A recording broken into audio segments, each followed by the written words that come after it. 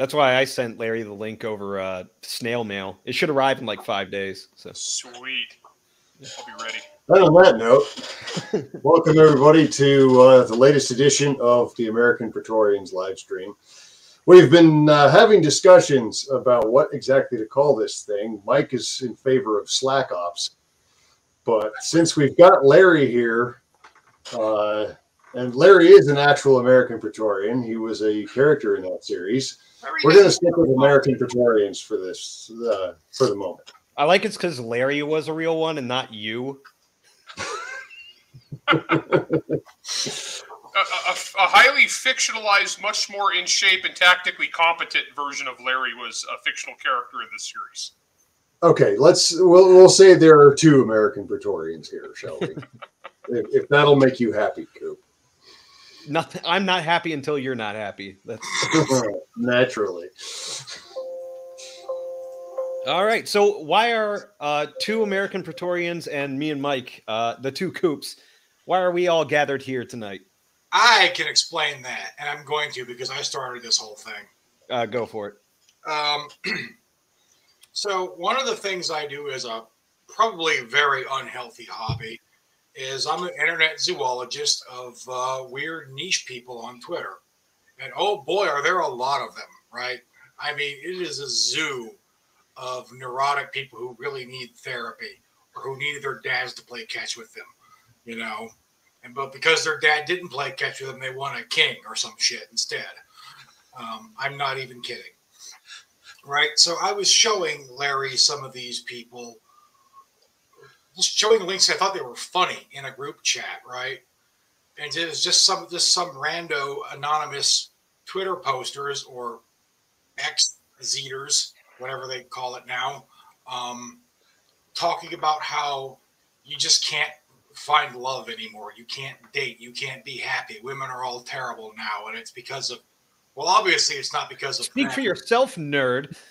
It's because of, I'm a happily married man. I don't know. Sounds like a skill issue, but,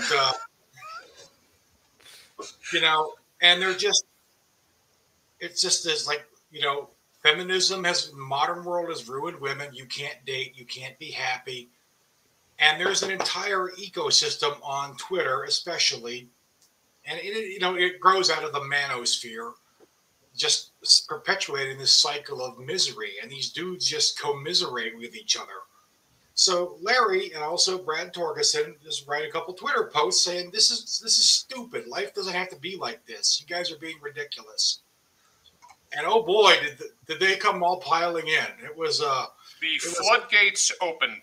It was an incel poetry slam. I tell you boys what. Well, the best part about this is I can see Brad being like, oh, wow, these kids really need help. Here, let me like try and engage with them. And Larry's just like, look at these fucking losers. Basically, yes. Okay, but with love. There's definitely good cop and bad cop there, you know. Well, the funny thing is there's 5,000 of them and versus me, and so we were evenly matched. And then there was 5,000 of them versus me and Brad, so we had him surrounded. And the thing is, okay, so it was actually from a place of love because in real life, for the last 20-something years, I probably spent 15 of the last 20 years as some sort of young men's leader in my church. Believe it or not, I know, yes, I have a life outside of the internet and people know, but like I'm a religious guy, and for whatever reason, I'm always the guy that gets put with the rowdy teenagers, right? I'm the guy that they give all the cowboys and jocks and rowdy dudes that want to fight and do dumb crap. For whatever reason, they're like I'm the dude that should help them out on the path to adulthood. It's orc logic. Yeah, they'll only listen to the bigger orc. So. Yeah, you know what it is, honestly, is that you go in there and you establish dominance and they show them the gun safe and they're like, oh, well, he's cool. Well, listen. No, but what it is it is 40K leadership law. I was just like, whoa. The larger the man, the better the more leaders were just taller than you? Yeah, and so I painted flames on my truck and we were good to go. Yeah. So but I've watched for the last 20 years, and I've got 4 kids of my own. 3 are adults now, and productive adults. And I've watched these kids make it. And I've watched these kids make good choices, and I've watched these kids make bad choices. I've watched them make dumb choices. I've watched them make really dumb choices, and I've watched them make good choices. And so I'm watching these guys on the internet who are just like, doom, doom, doom. Women all suck. We can't date. We can't. Everything is impossible. There's too much soy in the water, estrogen. I don't know, whatever the fuck. Who knows? It's the clinocracy, Larry. The globo homo conspiracy. Whatever. I heard everything you could think of. I heard it. But the thing is, these guys were just like had consigned themselves to this perpetual doomerhood where nothing they did mattered. No choices mattered, and everything was doomed. And it was actually kind of sad. And so these guys are all coming and screaming at me and yelling at me, and I was like, and I kept fighting back, and I fight back in my way that I do. I take no crap off morons. And the conclusions I came to is that there's a lot of people who grift off this. It's like they make a living off of doom. They're doom profiteers. Then there's all these other dudes who just life has kicked them in the balls, and so they're just down. And the doom profiteers, they listen to these guys, and it's like for $19.99 a month, you can join the secret order of manhood, and we'll tell you how you're okay and everything is awesome for because you're just so much better than these sheeple. The liminal order or whatever. Oh my gosh, yeah, those dorks were in there, and all these other dorks. It was just dumb, and it kind of baffled me. So I actually wound up I got contacted by the Blaze. The editor at the Blaze was like, "Hey, can we take your tweets and make them into an op-ed for young men?" And I was like, "Sure, what the hell?" And it just kind of blew up. But I don't know. We're in a sad situation right now. Don't get me wrong. I'm not when I'm yelling at Blackpill doomers, the woe is me. It's not just this thing. It's any topic. Pick anything, and there's going to be doomers there. Whether it's politics, whether it's life, whether it's having a job, buying a house, getting married, having kids, your sports team, voting, whatever it is, there's doom. There's always the guys who come on, nothing matters. And then if you do stuff about this and you succeed, they've always got a reason as to why you could and they couldn't. And I think part of it is like Mike said, and I think Mike put this out, was if other people succeed, they must have cheated somehow. Because that means that if this guy didn't do it, that means it's on him. You know what I'm saying? Yeah. Because if the situation can be resolved, if you can make it better, that means it's your fault, not society's fault. And nobody. Right. They need an excuse and all that. They need to justify why they failed where others succeed. It is the exact same victimhood mentality that you used to see. They used to get pushed by like the left for the longest time. Well, it still is. And now certain elements of the right are just copying it. It's just the woke right now. There's a lot of commonality of that. It's always somebody else's fault, and because it's victim status. So if you're a guy who's involuntary celibate because women all hate you, women all suck, women are all awful, then you're a victim. It's not just that you're doing something wrong or you're looking for love in all the wrong places. None of this stuff is new, guys.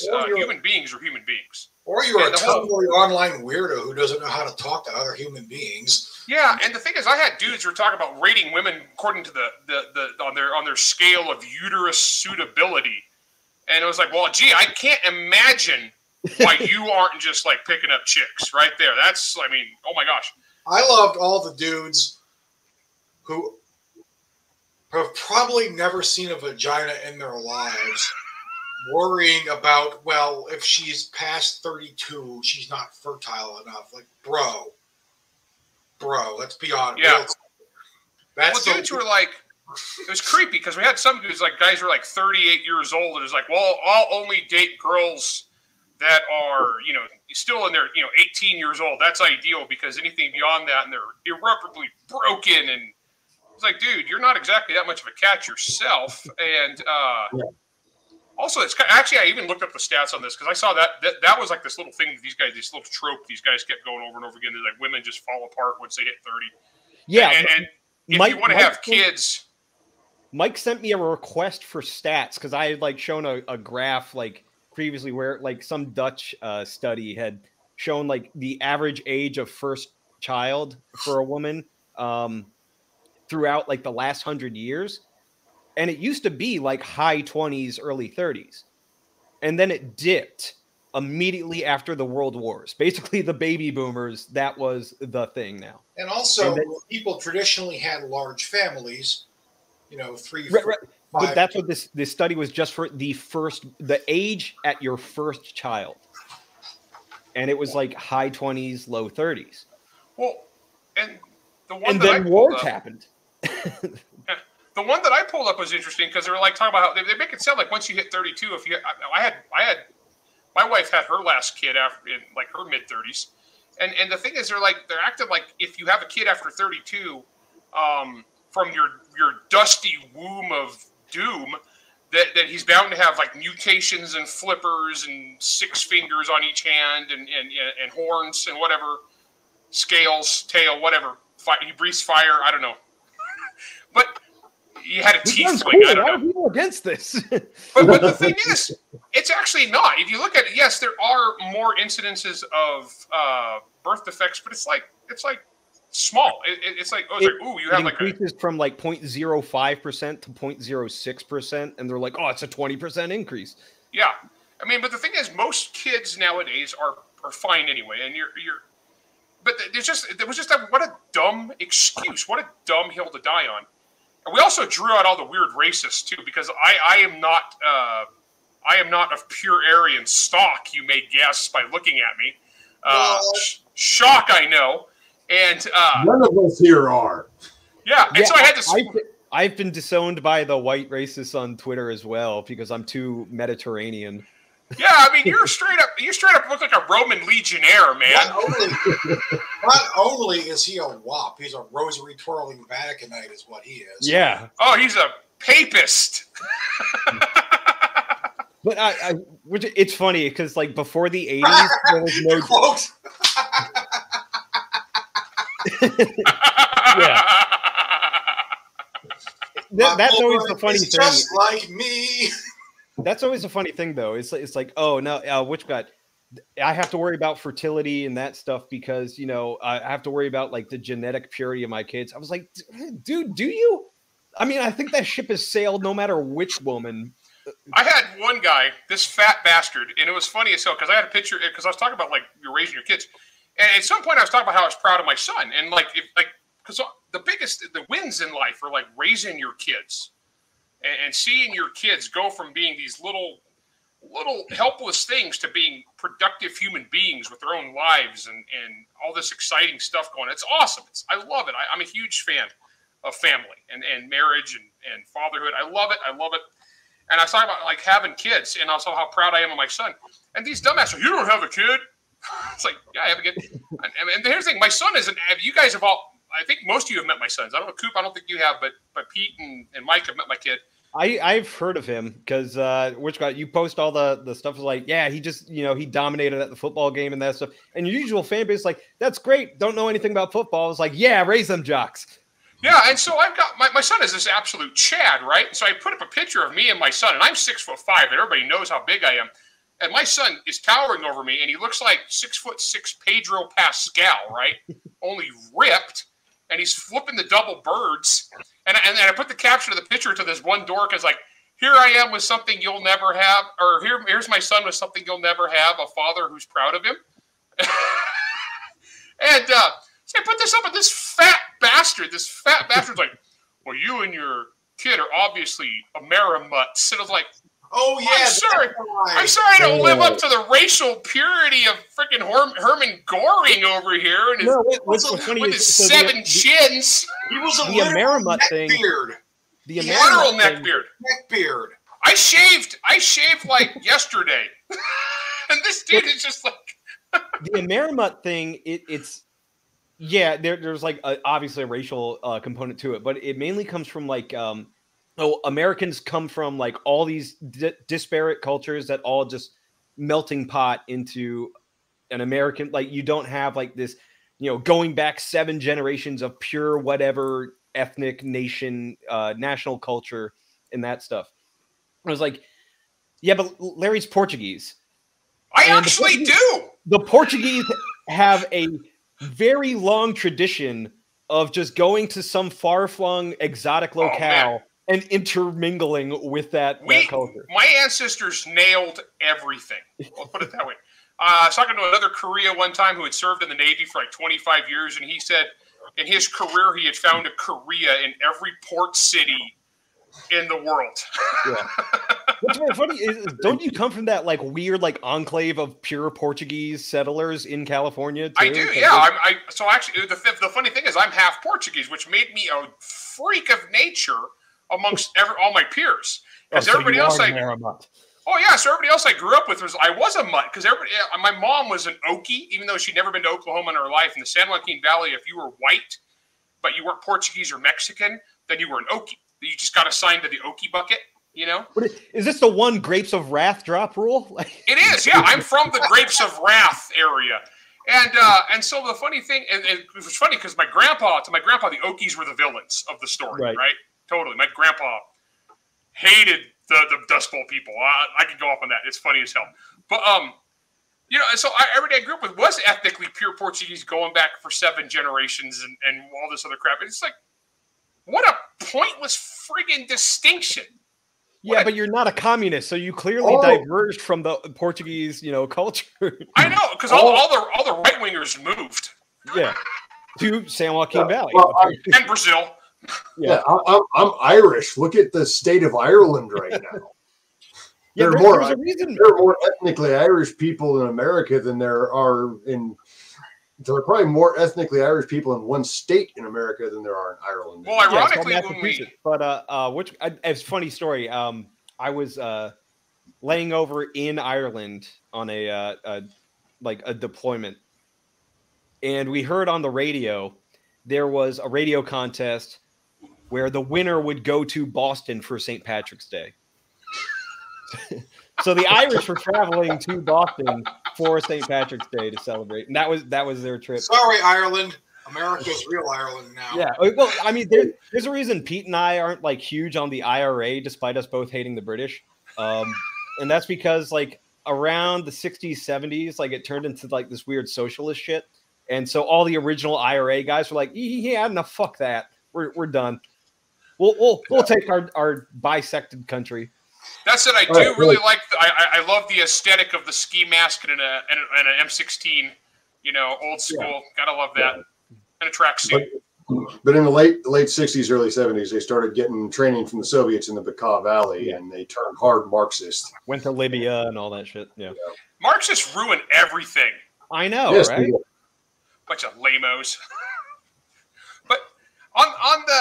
I don't know how. I'm sure the Marxists are responsible for the Doomer movement somehow too. I don't know. Active measures, but yeah. Yeah. But I do want to point out when we like explain how these guys are all fucked up because they're like, oh, it's all feminism's fault or the global homo agenda and that shit. It's like, I agree. It's just hopelessness is a self-fulfilling prophecy. Like this is not the way. You're not helping anybody by being a doomer. You're just making the situation worse. Yeah. It's like, oh, voting's rigged, so I'm not going to vote. It's like, it's great. Name an election that was won by not voting. I mean, that's the thing. It's honestly kind of bizarre because if you say, don't give in to despair, have hope, fix what you can fix, they're like, well, you're saying there's not a problem. No, I'm very much saying a problem. I mean, I'm recognizing there's the problem. There are, I mean, don't get me wrong. Actually, I got 3 kids of dating age right now. It's a zoo out there. It's a mess. We talk about people like buying a house. The housing market right now sucks. Interest rates are through the roof. The housing market sucks. But if you go into the doom cycle where everything you do doesn't matter and everything sucks and everything's going to suck forever and nothing matters, dude, you've already checked out. And even worse, if you've checked out, you're a crab in a bucket trying to pull the other crabs down that are still doing something. So I see people like, well, don't vote. Voting doesn't matter. Well, I'm the guy that wrote all the articles, all the controversial articles about how cheating works and from an audit perspective. And the more actual votes there are that they have to overcome, the harder they have to cheat, the harder it is. And so, no, it's actually quite the contrary. Voting still absolutely matters, but people are like, oh, it doesn't matter. Nothing matters. And they just check out. Everything's rigged. Everything's broken. And I remember, and this is going old school, because I know when I first met Mike, we were young gun nuts, and we were spent on an internet gun forum. There was a doomer thing back in the late 90s. We're dating ourselves here, early 2000s, where we thought we were going to lose the gun rights battle. I mean, really at that time, we really thought we were losing. We thought gun rights were like on the way out, and we were like... And look how that turned out. Yeah, we're getting past the jury box, and we're heading to the bullet box. I mean, we're heading to the ammo box stage. And there was all these doomers in the gun rights movement who just checked out. Nothing we did matters. Why fight? Why turn out? Why vote? Why call your reps? Why teach people? Why do anything? Why nothing matters? And it was interesting to me, as I was a young go-getter kind of dude, and I'd be out there fighting, and it was the crab bucket guys were the worst. It wasn't the liberals and the communists that I was arguing with and fighting with. And I'd go to the state legislature and fight with the stupid PTA reps and all these dumbasses. It wasn't them. They weren't the worst part. The worst part were the people that were supposedly on my side, but who were trying to tear down everybody who was doing something. Back when I shook up the whole award system in publishing, same thing. The people who were supposedly on my side, the people who were like, oh, I agree with you, there's problems, but don't do anything because it's just you can't do anything. Everything's rigged. Everything's broken. Nothing will ever change. Why are you upsetting the apple cart? You know? So to me, doomers are actually worse. Yeah, there's problems. There's a lot of problems in the world. And a lot of stuff is cyclical. Some stuff gets better. Some stuff gets worse. Things come and go. That's the nature. The only thing that never changes is everything changes, right? So there's always going to be problems. There's always going to be challenges. There's always going to be failings. There's always going to be societal issues. But if you get on the wrong side of them, that's one thing. But if you're on the right side, but you're pulling down the fighters, you're pulling down the people who make the changes and succeed, you're the bigger part of the problem, and you need to correct your shit. Yeah, so you're not actually on this. At that point, you're not actually on the right side. You're on the other side.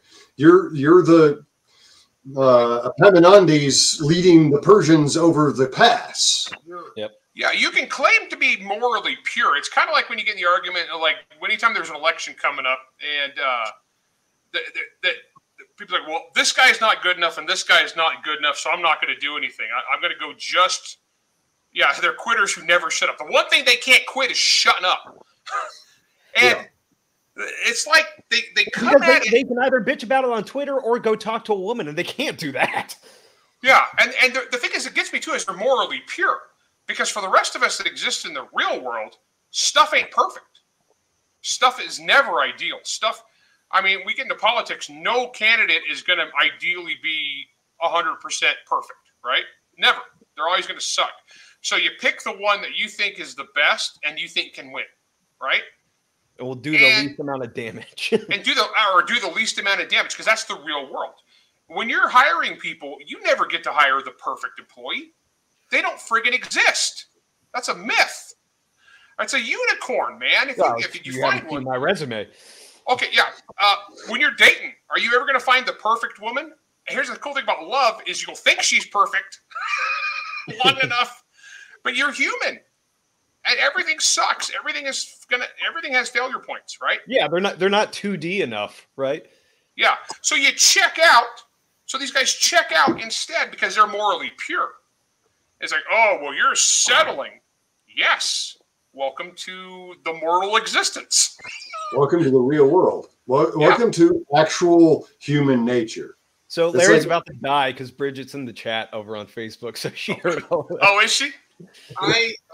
Hey, she's way more perfect than I am. Just for the record, she's the one that settled.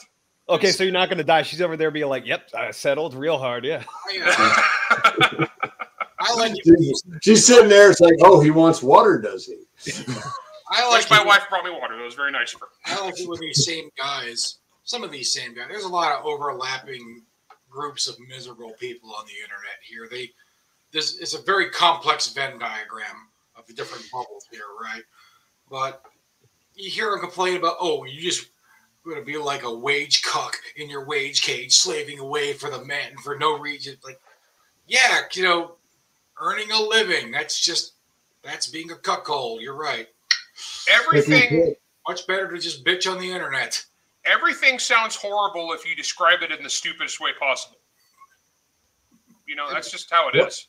Which is exactly what these people do. In fact, is well, let's say theory. Okay, like look, I mean, I'll use myself an example. Oh yes, yeah.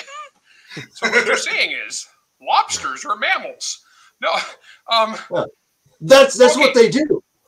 Let's say you hate your job. Let's say you are a wage slave. Let's say you're a corporate drone. You're a cog in a machine. Let's say you're a junior accountant at a Fortune 100 company that's a soulless mega corporation. I'm just spitballing here, okay? What do? You serve your freaking time. You build up your resume. You gain valuable skills, and you get the fuck out. You go do your own thing. Or that's it. The best part is about that though is this wage slave and the cubicle cuck and all that shit is they're talking the same way that they hate when women talk about them. Be like, I only date guys that make six figures. I only date guys that are like CEOs. I only date ambitious guys that are in like upper management and all that shit. And they're like, oh, these women, they just won't give us a chance. Meanwhile, they describe everybody else who's not upper management or making six figures or is like Andrew Tate or some shit. They describe him as a wage cuck or a wage slave or something like that. So it's like this stuff, like the manosphere is third wave feminism for men. Yeah. Same. It absolutely is. And you're talking about like break the glass ceiling. Yeah. Well, because it's always like, man, I've been out there. I've been in the trenches and the women are all like this. They're all shit. All women are like that. It's like, okay, well, what women do you hang out with? They're like, man, I'm over at the clubs. It's like, okay. Dude, here's the thing. This is advice to young men here. Boys, you marry who you date. Okay? If you date trash, you're going to marry trash. Like, and I get these guys, bros, young men, take it from your Uncle Mike here, right? The girls on Tinder probably aren't looking for a husband. Plus, also, the girls on Tinder can't find a date normally. That's why they're on Tinder. Just saying. Yeah. Okay, so Evil Penguin says doomers also look at money and things as measure of success. No other accomplishments mean anything to them. I think that's one reason I pissed them off so much. Because you have all those things. Because on paper, I'm all the bullshit. I'm all the shallow bullshit that's supposed to matter. And I'm the guy telling them, nah, this stuff doesn't really matter. Okay, so like you can, the thing I kept coming back to is happiness.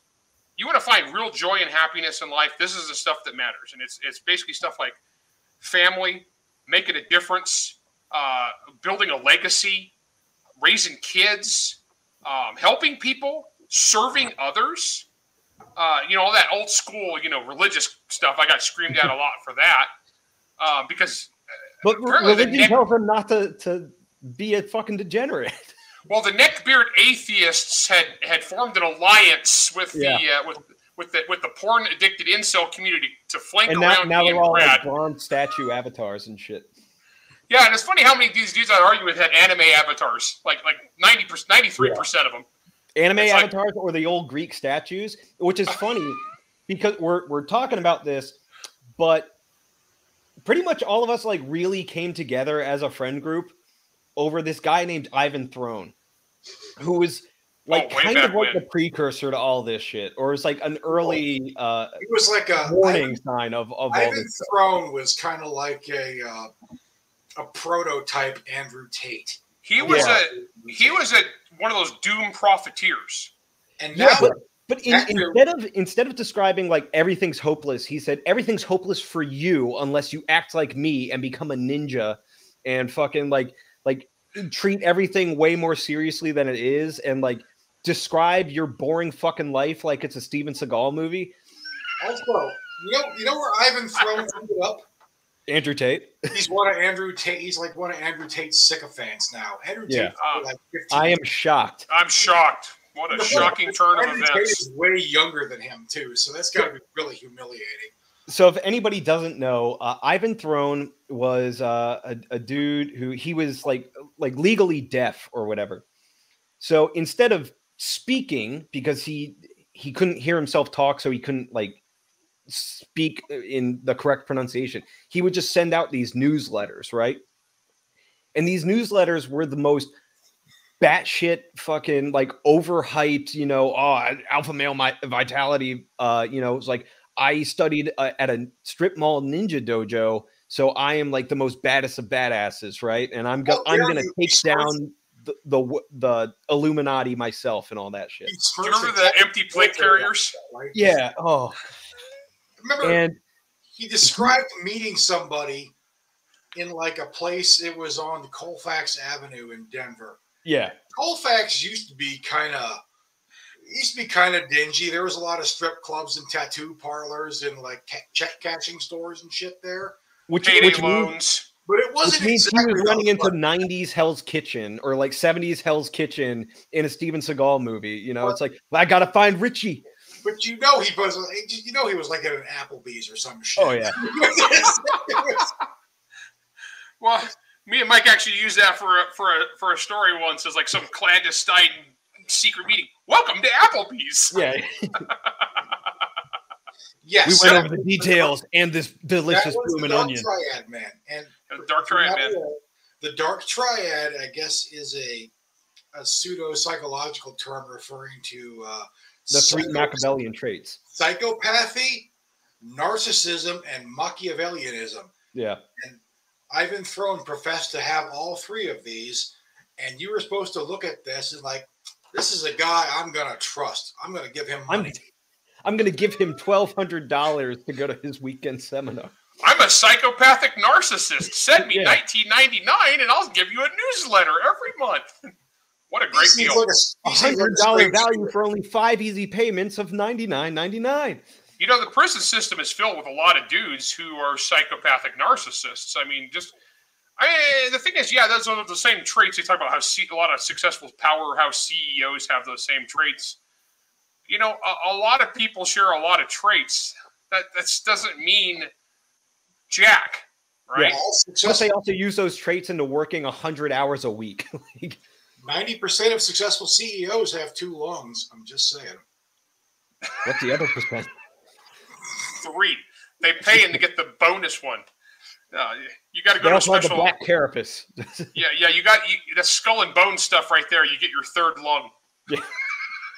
But so Ivan Throne, I find this hilarious with the whole like Greek statue theme that all these doomers have in their profile pictures. It's because Ivan Throne first came on our radar because he was just exalting this sculpture that an artist made. The babe statue. The babe sculpture.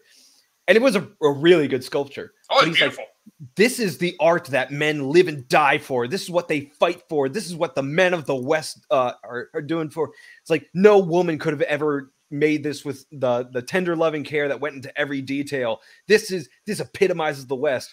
And somebody was like, yeah, the sculptor is an Asian immigrant living in France. You fucking dork ass loser. Chinese was this little Chinese woman. Yes. Yeah. Oh man. So from now on, babe sculpture is the Deus Vult of we will. The West will fight to the death for babe sculpture. Don't get me wrong, babe sculpture was hot. I mean, it was a great sculpture. It was a great sculpture. It was just damn funny, man. I think a lot of these dudes who have the Greek philosopher thing, they act like they read Greek philosophers. No, Pete Nealon reads Greek philosophers, yeah. Right? And he can point out where they fucked up. Yeah. Oh, yeah. Pete knows what's up. I mean, it's an affectation. A lot of these dudes are self-professed fans of Nietzsche. Now, I am not a student of philosophy. I found it boring. I haven't read a lot of Nietzsche, but I have seen just enough of Nietzsche to know that everyone who's a big fan of Nietzsche is an insufferable ass.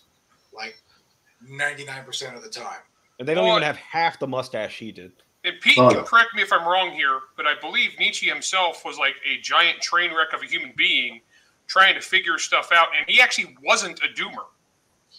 He died in a way he died in an insane asylum. Yeah, but Yeah, wasn't he it like went his whole fucking thing crazy. was like trying to figure out why, like how to make life better, and he never could. That's first things first. I got a C- in philosophy in my one philosophy class. So that does Nietzsche too much justice. okay, I have not actually read Nietzsche himself. I have, however, read Chesterton's treatment of Nietzsche. And Chesterton had zero time for him and basically laid him out as a doomer. okay. So I love Chesterton, and not, but I didn't read him as a philosopher. I just read him as a really good writer. He was both. Yeah, it helps if you can mix those two together. That's... I mean, Fulton He's Sheen just Christopher Rocchio a long time ago. Yeah, Fulton Sheen asked Chesterton to write the foreword to his first book, which was on religion and philosophy. And Chesterton said he wasn't a philosopher, in which point Fulton Sheen said, except that Orthodoxy is one of the best books of philosophy that's been written in the last century. So, You guys hear a cat? Is that real? I hear it too, but it's not mine. Oh, thank God. It's okay. Well, Pete, is that a little? Yeah. Okay. So Pete just got a new cat, and his old cat is not a fan of it. So. Oh man, no! Some of these guys need a pet. Just get a pet. I can't do that to the pet though. Like that's true. That's true. Some of these guys. Like, no animals were harmed in the making of this depression. Like you can't do that with them. Put down the rabbit, Lenny. The important thing is here is like the scumbags, the perpetual scumbags. Screw them. The doom profiteers. Fuck those guys. The ones that matter are actually just the decent young men who are lost. And it is a problem. The world is awash right now of young dudes who don't know where to go because society has fulfilled. And we've got society's institutions have let these boys down. And this is across the board. We're seeing millions and millions of disaffected young men, and it sucks. And so the real question is, how do we help those guys out and get them on the path? Now, and I don't have all the answers. I have guys like they'd get all mad at me, and it's just some rando dude, some name and numbers Twitter account is like, well, what you suggest is too simplistic. Well, keep in mind this is a tweet, not a thesis, right? Right. And he's like, well, that doesn't solve my problems. Like, dude, I don't know you. I don't know you. I don't know your problems. We're all unique individuals. This one size fits all crap. They'd be like, you don't know my life at all. Like, you don't say rando anon. Rando 1999 420 69. I got no friggin' idea who you are. I think I kind of particularly though, because they just posted 1,800 tweets in a 24-hour period. I kind of know their life. Okay, that guy, yeah, unfortunately. And but didn't honestly, here's the thing, though. Okay, so like I talked about, me personally, I got my own kids. That's my personal responsibility is making sure they turn out okay. But then I've got like I said, I do this stuff at my church because that's something that I like and I'm good at. And man, these are awesome kids. These are awesome kids. And I see people today talk about like Gen Z is lost, Gen Z is hopeless, Gen Z. No, the kids are all right. Sick of this shit. Yeah, Gen Z I think is going to be just fine. Like out here, I live out in the sticks, which is one reason I think the kids are okay. Because we moved out in the middle of nowhere, we got away from town. The kids I deal with all the time, and they're good kids, and they're going to be good men. And honestly, like I look at the local football team that my boy was on. It's just like the Wolverines from Red Dawn. All right, they'd be all right. They're good boys. And the thing is, there is hope out there for these kids. Okay, it's like what do we give advice to the Zoomers? Man, the advice I give to these kids, honestly, make the best choices you can. Have a higher purpose, whatever that purpose may be. And I talked about, like, for me personally, I like religion. But I got yelled at by all the angry atheist neckbeards. But here's the thing. It doesn't matter what it is. You got to have a higher purpose. A man needs a purpose. A man without a purpose is an accident waiting to happen. You got to have dreams. You got to have goals. You got to work towards something. That's the key. And whatever that something might be, it doesn't matter. It's up to you. It's what you're passionate about. But you need to find your passion. I'm a big fan. We're talking about the dating thing. Date women that you are willing to marry. Don't date trash. Don't you know? I don't understand a lot of guys. They go to places with horrible, shallow people, and they meet horrible, shallow women that want horrible, shallow things, and then they're baffled why it doesn't work out. Okay? No, you need to find. And here's the thing: I can't tell you where to meet women because I don't know you. But what I can tell you is go to wherever you think the people who would be into what you're into. And when I say into, I'm not talking your kinks. I'm talking about moral values. I'm talking about a higher power. So, like, me and my wife, we've been married for 25 years, and we've had this slogan the entire time: is Team Correia, in it to win it. Right? We're partnership. From the very get-go, from when we first started dating, we were partners. We were in it together. We supported each other. I supported her when she had trouble. She supported me when I had trouble. We bail each other out. We're there for each other because we're working to the same goal. And that's who you're looking for. And where you're going to find her, I don't know. That's up to you. It might be Waffle House, okay?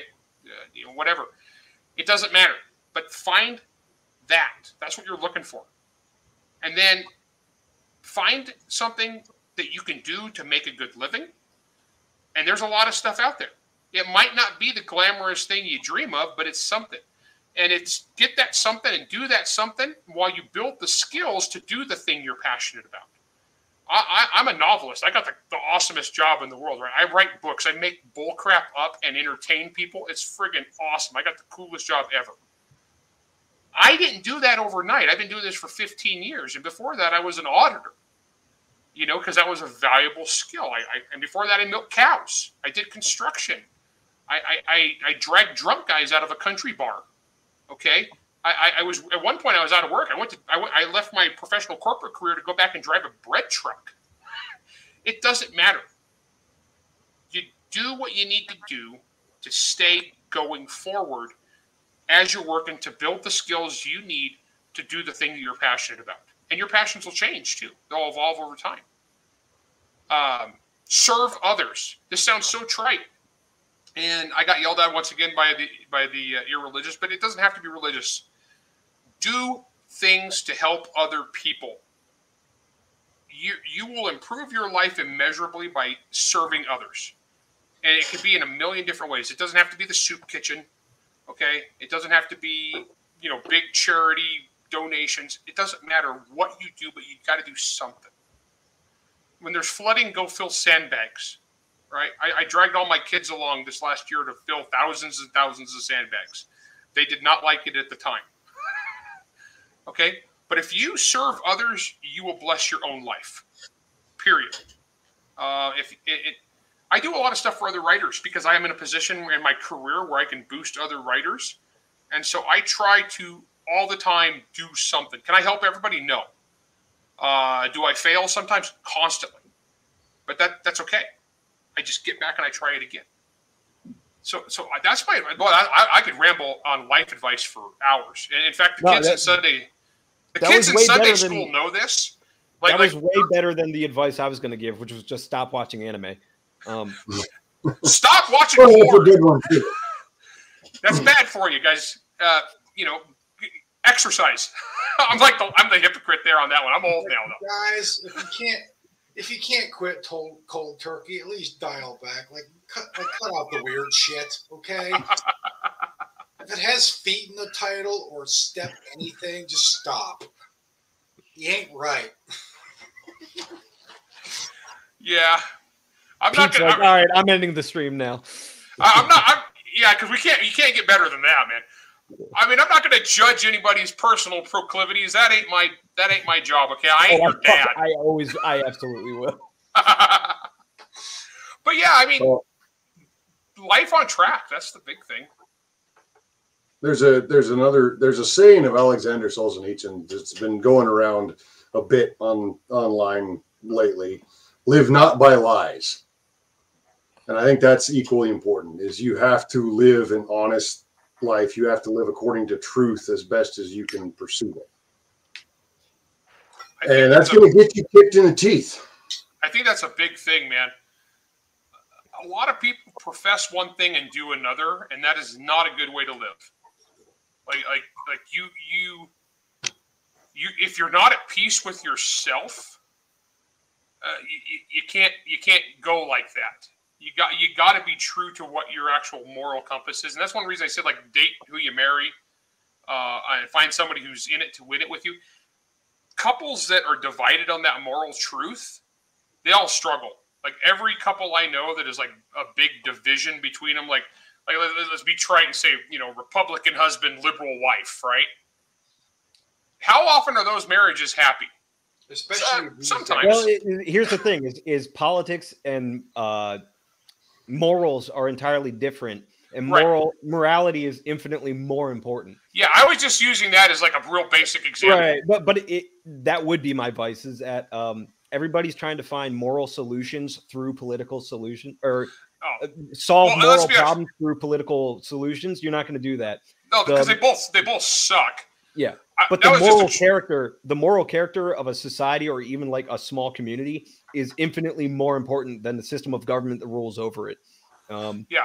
Well, look at it this way. Like, let's say, as far as in it to win it, when you have a relationship where, like, the wife has a vision of the future and what she wants for you and your family, you that's married a wildly psychic? Divergent. And that is not going to lead you to happiness. And if you pretend to want what the other one wants, it's like Pete says, you're not being true to yourself. And that's just a recipe for disaster. These are things you need to talk about before you tie the knot, too. I mean, this is when you're. Well, these guys, first we need to get them to talk to girls, period. Yeah. No, but at the same time, let's speak in their language. You can't just activate a trap card after you've already started the marriage. All right, you gotta be upfront about your goals and that stuff. And I play a Squirtle. Yeah. We do have a bit of an important akineness. Well, first of all, we're not even halfway through the stream, so relax. Second of all, I'm not telling you who the pale man was, really. So we can't. We're actually, that's redacted. We are sworn to secrecy forever on that one. Actually, on my deathbed, I think it's Coop. I'm going to whisper it to Coop on my deathbed, and then no one will believe him. Bold of you to assume I'm going to live longer than you. As you're smoking. Yeah. That said, lung cancer might get you, but heart disease probably will get me first. We're in a race to the finish here. Oh, that whenever somebody's like, smoking will kill you. My first answer is like, no, I didn't. I can't believe it. I made it all this time without ever learning that. And really? If smoking's what kills me, I win. Yeah. If only there was a series of public service commercials throughout the 90s and 2000s. Oh my God! Let's not forget all the garbage that the three of us got exposed to in Iraq and Afghanistan. Oh yeah, you burned a lot worse stuff than tobacco. Oh yeah, yeah. Oh, and tell me that there weren't WMDs over there. Oh yeah, no, that was we decided that wasn't true when it was convenient. Yeah. I spent a month hanging out around the Muthana chemical complex, which supposedly was deactivated in the 90s, but I'm just waiting to see what kind of time bombs that left behind. Yeah, but at the same time, you were just like, still better than walking around in Mop 4. Yeah. It's like, it's hot. If I die, I die. Mop 4 in 120-degree weather now, or you might die in 20 years. I'm just saying, the guys on the ground usually aren't the most forward-thinking motherfuckers. But even if you are, think about it. 120 now, Mop 4, die maybe in 20 years. Yeah. Me and Mike have a good friend who is another EOD guy that Mike knows, Tony, who was the most premature 50-year-old, 20-year-old you'd ever meet, and because he was the constant voice of responsibility. He was always the voice of reason, and they attached him to the Marines. You would have to tell them to stop going out looking for IEDs for them to go. I'm not saying that we were digging up the caches 8 hours before EOD got there. But. Yeah. Look, if you didn't want us to throw rocks at the IEDs, you shouldn't have taken fucking, an eternity to get out there. Now, granted, when the platoon commander walks out and looks down into the hole in the side of the road that is a possible IED, My team leader and I did get behind the armored Humvee just in case. All I'm going to say is, guys, sir, will you stop walking up to try to kick the potential IED? But the compass said go there. All I'm going to say is your calls are very important to us, and they're answered in the order in which they were received. Now, probably the best waiting on EOD story I had was it was about 8 hours. Sun had gone down. Everybody's on NVGs, and all of a sudden, the entire landscape around us through NVGs starts flashing. What the hell is going on? Oh shit! Because that F-18's targeting IR pod was lazing us, wondering about all these guys in a field in the middle of the night with weapons. Yeah, they did that to our entire PB. We had to call off an airstrike on ourselves. Sounds about right. We didn't call the airstrike in, but some idiot saw on the sat maps. He was like, "Oh, there's a compound here with a bunch of military-age males with firearms there. It's probably a bad guys." Yeah. They're like, "Nope, that's our HQ." Yeah, my team leader at the time just looked up and said, "Everybody, turn your strobes on right now."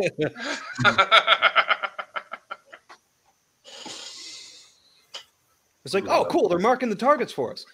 So yeah, I started kind of noticing some of these weird subcultures on Twitter when I started poking around Twitter back in 20. It was after the election when things got really stupid, and things have not yet quit being stupid. Oh no, we're on the slide of stupid. Yeah, they're because still going downhill. Stupidity sells, and that's where the grifters jump in on. It's a money-making opportunity for them. Because if you can get a bunch of directionless people and point them into a direction, it's not a good direction, but it's a direction, they might actually pay you for it. Yeah, I mean, this is where this sort of thing is typically how like street gangs would recruit from disaffected young men who are poor. I mean, now, granted, no, internet anons are not going to go be in a street gang because that would mean going outside. They're not that cool. They would probably be healthier if they joined a street gang. That's how Al Qaeda did and ISIS did their recruiting. I'm not saying it's on the same level, but it's how the commies did their recruiting. It's how groups like Antifa and radical political groups do it, and it's how some of these emerging like right-wing fringe groups are trying to do it as well. Because there are some fringe, I guess you could call it. It's also how the feds do it. I was going to say half of them are federal agents, to be fair. So, I mean, they do have that going for them. I'm not even talking about like the Patriot Front.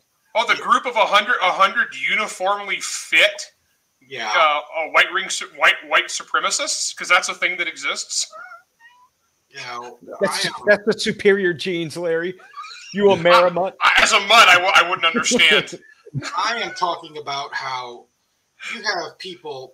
You know how in 2021 the media and kind of came up with the scare term Christian nationalist to just kind of defame religious people. Because if you didn't want to go along with whatever the media was on board with, well, you're just a Christian nationalist. That was a good way of just painting people with this scary brush, right? 2021, you say? Well, now there are various people unironically calling themselves that and writing books about it and saying we should be this, and some of them are just fucking nuts. I was thinking about that the other day. If you have a country with 1/3 billion people, wildly diverse people, and many of them are crazy, if you have your giant media establishment come out and say, "There's a new group, it's X," insert whatever here. And they're super powerful and super dangerous, and they make it. They get our panties in a bunch. We're so frightened of them. They're so powerful. Immediately, you're going to have a big bunch of people you're going to have a critical mass of people say, "Whoa, cool." People I hate this, and it's badass. And so it's just astroturf, and people are easily manipulated. There's always going to be a group of people who, when sufficiently demonized and turned into a boogeyman, will take on the mantle of the boogeyman. they will gladly be whatever you want them to be because there's no other way to win. You've given them no way out, no winning option. It's just you disagree with me on this, therefore you are X, Y, and Z. And they're not going to agree with you on whatever the disagreement is. But no matter what they do, whether they are X, Y, or Z or not, they're always going to be painted as X, Y, and Z. So they're going to be like, fine, I'll be the monster you want. I'll be the demon you summoned. And they'll jump into it. Or the other way around it is a little bit more, not as like utterly malicious, but more kind of, I don't want to say well-meaning, I guess ignorant, is where they say it's like, well, if these jagaloons are calling me this because they hate that, and they're wrong about all this other shit, and they're demonizing me for being, for rightfully believing this one belief, maybe they're wrong about these other things. Maybe there is some validity to that shit. So I'm going to check that shit out, and I'm going to be enamored with that stuff. So you can always create your own boogeyman, and there's always going to be somebody willing to jump in that role. And so when you look at the way that online discourse is structured, you're never going to be at a dearth of these kinds of people. You're always going to be able to find the villain you want. They have that whole thing, the enemy of my enemy is my friend. Nope. No, it's just your enemy of your enemy is your enemy's enemy. That doesn't necessarily mean he's your friend. Yeah. And there's definitely something in what you say there. Mistakes were made a lot. Like all those guys who were screaming at you about your racial impurity would also turn around and say, well, you shouldn't punch right. Like, we're not on the same team. Like Larry's a conservative and you're a racist fuckhead. They're not like the same thing. No, my favorite part is people will tell me, like the white nationalist guys that are all worried about fertility and that shit will yell at me for not being white enough, but then also tell me that I need to find like some, blonde-haired, blue-eyed chick to start a family with so that we can preserve the white race. I was like, well, which one is it? Pick one. And also, why do I have to do all the work for you? You can't talk to girls. Why are you conscripting me? Go do that yourself. You'll have more fun doing it than watching me do it. Unless you do that shit, in which case I want nothing to do with the load. Yeah. And the other thing is, and we were talking about this earlier today, that this whole obsession with race and ethnicity is not traditional. It is a thoroughly modern thing that started sometime in the 18th century. Modern being the last couple hundred years, not post-Enlightenment. Yeah, just look at the history of the Indian tribes on this continent. They were adopting people they were adopting prisoners from other tribes. They were adopting white people. It's like anything to make the tribe stronger. I mean, they didn't give a damn. The current concept of white people wasn't even really a thing 100 years ago. I mean, you had your WASPs, and then you had your Irish, and you had your Italians, and your Portuguese, and your Slavs, and there weren't even enough of us to have any good ethnic slurs. I'm a little let down. But these people were not the same. They were not all. And your Germans and your Dutchers and.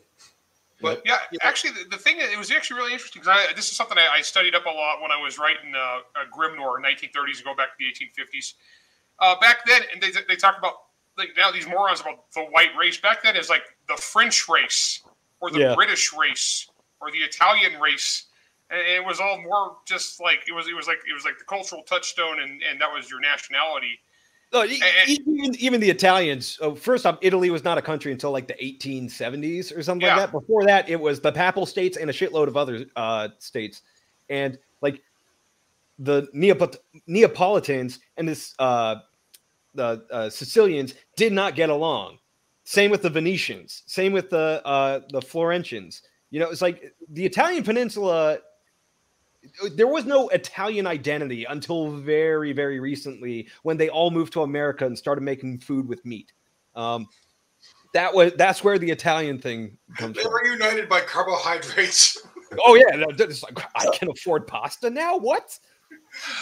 I can't think of anything better, really. That's what brings Krasnovians together is love of the waffle. Yeah. No, it's you look at it's a manufactured. This modern thing is just kind of a manufactured. It goes back to the whole leftist thing where we got to put everybody in their stupid buckets for easy manipulation. Yep. It's just stupid. I've seen this framed as referred to as the rise of the woke right, and that's fitting because it is the same. It's the same mentality. It's the same grievance culture. It's the same victim mentality. It's the same the same obsession over race, just from a different perspective. Yeah, equally annoying. I take issue with that, not because of the woke part. That's spot on. It's the right-wing part, because I'm looking at what they believe and what they're advocating, and none of it is like anything that the right wing has ever advocated for. Well, you notice how it's collectivist. Well, the Constitution was a mistake. I was like, yeah, what the fuck? There's a strong element of collectivism in there. You know, Well, and that's one of the things I've done a lot of reading and kind of just internet browsing really on is these fringe political ideologies. These people, they want. I watched an hour-long video where 5 dorks fantasized about the rise of an American Caesar, right? And one of these dorks was some of these dorks have been in high political positions. Like one of them was Michael Anton. He wrote that Flight 93 election article. And what do you think is going to happen when they realize that Caesar is Italian and Italian is very anti-American? It's not proper water. Well, another thing I was pointing out, these people complaining, like that dude who complained about the civ-nettery in the Spot Reps anthology. What the The Romans were the original civic nationalists because they just Romanized everybody. Pretty much. They didn't give a damn if they were Iberians, Gauls. Look at this empire of Egypt. It is now the province of Egypt. And they are now Romans. Yeah. Oh, these Hebrews are now Romans. Yeah. But one of the How'd that work out for them? So when I say, it's from the right, you got to understand this kind of right wing. This isn't like American left right. This is European style right wing politics, where it's the same big government. It's the same socialist type policies, but there's also a big dose of ethno-nationalism thrown in there too. Well, that's like the National Socialism or fascism of Italy and Germany in the World War II era, the early 20th century, and communism. The reason that those people were at their throats is because they all agreed on pretty much the same shit. They only disagreed on whether it was the divine right of a specific nation of people or an international thing that you had to conquer the entire world to get. The closer two groups are, the more likely they are to hate each other to the death over the differences. Mussolini. Why do you think we hate the army? I mean, look at Shia and Sunni. Yeah. Same thing. I was going to say, this actually brings it full circle. What you're saying there, it brings it full circle in that, okay, so you have this offshoot movement. A lot of stuff comes back to politics, right? A lot of this stuff is astroturfed. So you got this movement that exists as it's funneling off of the stuff that's the traditional right, but it's also it doesn't matter anymore. What do conservatives conserve? Well, actually, quite a bit, because you don't live in a communist state yet, and they haven't cut all the genitals off your children yet. People so back off. Remember 20 years ago when you were afraid that gun rights were going to completely evaporate? Exactly. I've seen people on Twitter argue with a straight face that you have no more rights here than you have in Russia or China. Yeah, I've seen this on Twitter. When Good luck with that. You can't even get on Twitter. China, you can't even get on the internet. They have There's their own literally internet. nothing stopping them from moving to China and trying to become a Chinese citizen. I mean, yeah, there is. It's called the Chinese, and they don't want those. I mean, they could go apply. Yeah. Actually, from what I understand, if you're a young adult, and you happen to be a Caucasian from the Western world, there is a growth opportunity industry in China right now to go over there and make commercials for the Chinese communist propaganda people. Yeah, you could go make. They call them white monkey jobs. Yeah. Is that okay? That would be racist, but it's against white people. Okay. And the thing is, it's not. I saw one the other day was like some girl had like some little white girl and had a video about how awful marriage is, right? And just showing this girl how some guy goes to put a ring on her finger, but then she's like imagines like she's cooking and cleaning and she's like slaving away and it's all bad. And he goes through this whole big video, and then this guy at the end, and it's just TikTok doomerism bullshit, right? And it's viral on TikTok, like 50 bazillion hits. And this one dude goes, "Nah, this is a Chinese psyop. Watch the video again closely." And I'm like, "Yeah, whatever, crazy internet person." So I go back and I watch it again closely, and no, it really is. Like all the writing on the clothes in the background she's folding are Chinese. All the ingredients, everything she's cooking with, Chinese. Like everybody in the background, you can see in the distant background is Asian. The architecture is slightly wrong. And it's like, oh shit, this really is a literal Chinese psyop pawned off on TikTok. And it's like, that was one of the, like, hey, points to the conspiracy people. I was like, you guys are right. My initial knee jerk was wrong on that one. The best part is that I've seen the polar opposite of that meme, where it's like it probably was like a legit just shit poster. But it's this girl she's not unattractive, and she's like, "I'm sitting here writing a 10-page paper instead of baking banana bread because some bitch wanted equality."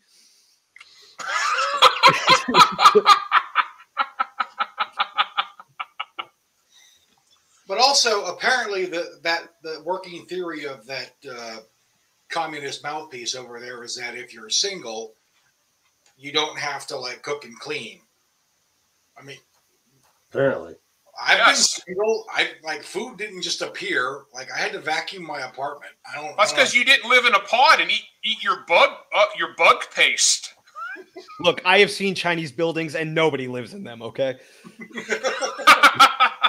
Well, some of the Mongolian nomads are starting to because they're just standing there. We live in such a cool cyberpunk world. I mean, anti-doomerism, we just went right into cyberpunk 2077. Larry, I fucking disagree with this because I would have been cool with living in a cyberpunk dystopia. I'd been like, we would have had the fucking fun 80s metal, style or synthwave. It would have been fucking badass. You'd be able to fucking like hack at a fucking terminal and shit. But no, instead we got this fucking everything went through the same school of marketing in our fucking Ivy League college to have like the Apple fucking store by. Yeah, we got instead of Blade Runner, we got CalArts. Our cyberpunk dystopia fucking sucks. I didn't say it was a good one. But Mike is happy because he gets to stick lasers. He gets to stick lasers on a revolver now. Yeah, but it's not a Mateba. It's not a Mateba though. Everybody knows that the peak cyberpunk revolver is a fucking Mateba auto revolver. That's an anime myth. No, it was in Firefly. It was in fucking Alien Isolation. Oh man. We got ripped off. Cassette tapes and CRT monitors, okay? We're like this close to a proper cyberpunk dystopia. If they just would have had the internet like it is now, like back in 1994, we would have been there. Unless COVID-24 causes drastic mutations, and then we'll get Shadowrun. Yeah. I will take Shadowrun over like the Cyberpunk 77 shit. I see the original Cyberpunk tabletop module and the original core rulebook, and then I look at the CD Projekt Red shit. I was like, what the fuck? Oh, dude, I played that game. It was the buggiest damn thing. Oh. It was so buggy. I spent the last third of the game with my hands. My character's hands had like tendrils growing out of them to the bottom of the screen. Everything I did for like half the game. It's called Night City. Everything takes place in fucking San Diego during the day. Like, what the fuck? What's funny is I played that game on Xbox and I didn't see any like big bugs at all. So, really? Yeah, really. Man, mine was a buggy, crashy nightmare. The absolute shit out of it. I didn't buy it right away either. So I got it. Opening day, it was garbage. I did find it kind That's usually a bad idea anymore. I did find it hilarious that you got to pick your penis size in the game, though. Like penis 1, penis 2. That's the important Polish thing. Yeah. Every dude in America just got that clicker and just dragged it all the way to the right. And first off, it's going to be measured in inches, not centimeters, because I'm an adult. But now everybody in the audience really knows why we called this this stream. Yeah. I tried to convince Pete to invite Larry to talk about doomerism, but really it's because Larry. So now that Privateer Press is releasing War Machine Mark IV, are we going to get any more of the Malcontents books? I mean, probably not. Honestly, I wrote those. I mean, I told you this. I mean, I wrote those back when my career was a lot newer and I got paid a certain amount of money. But those are by far my least selling books, and I don't know if they could afford me now. You know, that's the thing. It's not like now really if you sell sponsor books. this Mark IV release, you might be able to be like, all right, yeah. I mean, if they suddenly came into piles of money and wanted to pay me like real money to do the third and final trilogy, and I totally would, because that's some of the best stuff I've ever written. Actually, I think. I agree. I'm not saying your other stuff is bad. I'm just saying like that those two books, especially the difference between the first book and the second book, where the second book I was like, oh, this guy's the main character now. And then by the end of the second book, I was like, this guy is so much better than the first one. I took the proverbial like wet behind the ears lieutenant. Yeah. And made him he turned into a real leader. And that was just really what that was about. Yeah. So for everybody who doesn't know what we're talking about, Larry basically took Lieutenant Gorman and turned him into Corporal Hicks. Yeah. Pretty much, yeah. But by the end of that book, I mean, this guy is all in. Doing the right thing. He stands by his dudes no matter what. And it's great. And plus, we have giant robots fighting werewolves. I mean, come on. He can choose any weapon, you say. That is one of the better twists I've come up with. Yeah. And he says that, and he's like, you sure? He's like... For all the prospective authors out there, that is what you call a character arc, by the way. Yeah. Jesse Barrett is in the chat, and he's saying crowdsource book 3. I actually had the idea of Larry of us crowdsourcing, buying Privateer Press for Larry, just so he could finish that book, because at the time it seemed doable. But now they're releasing their new. You know. I mean, honest, because it's not my IP, and I love those characters, and I had a lot of fun with it, but I don't own it, so that's not my thing.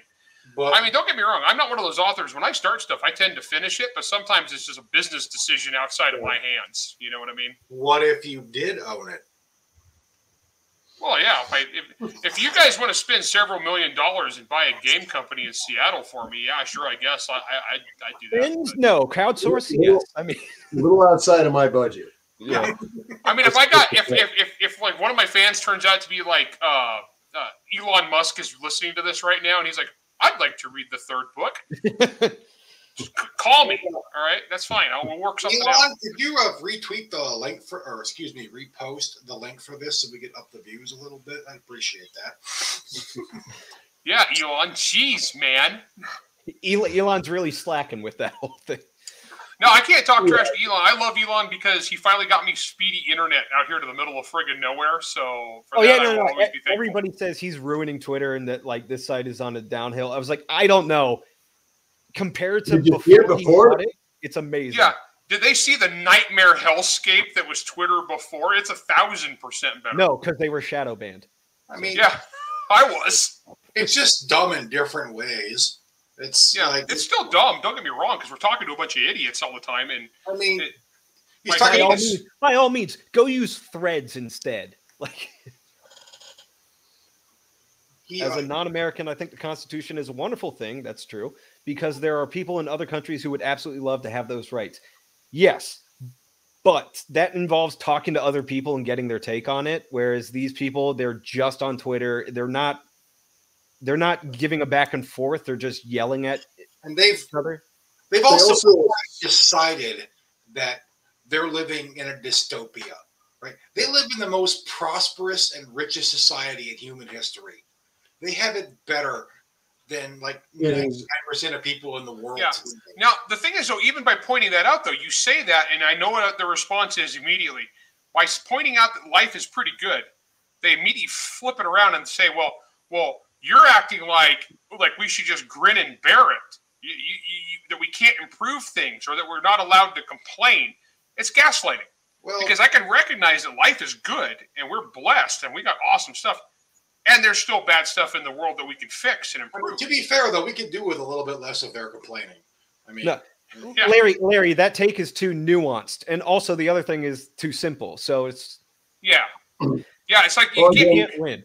It's too nuanced, simultaneously too nuanced and simplistic at the same time. Kind of your simplistic nuance, Larry.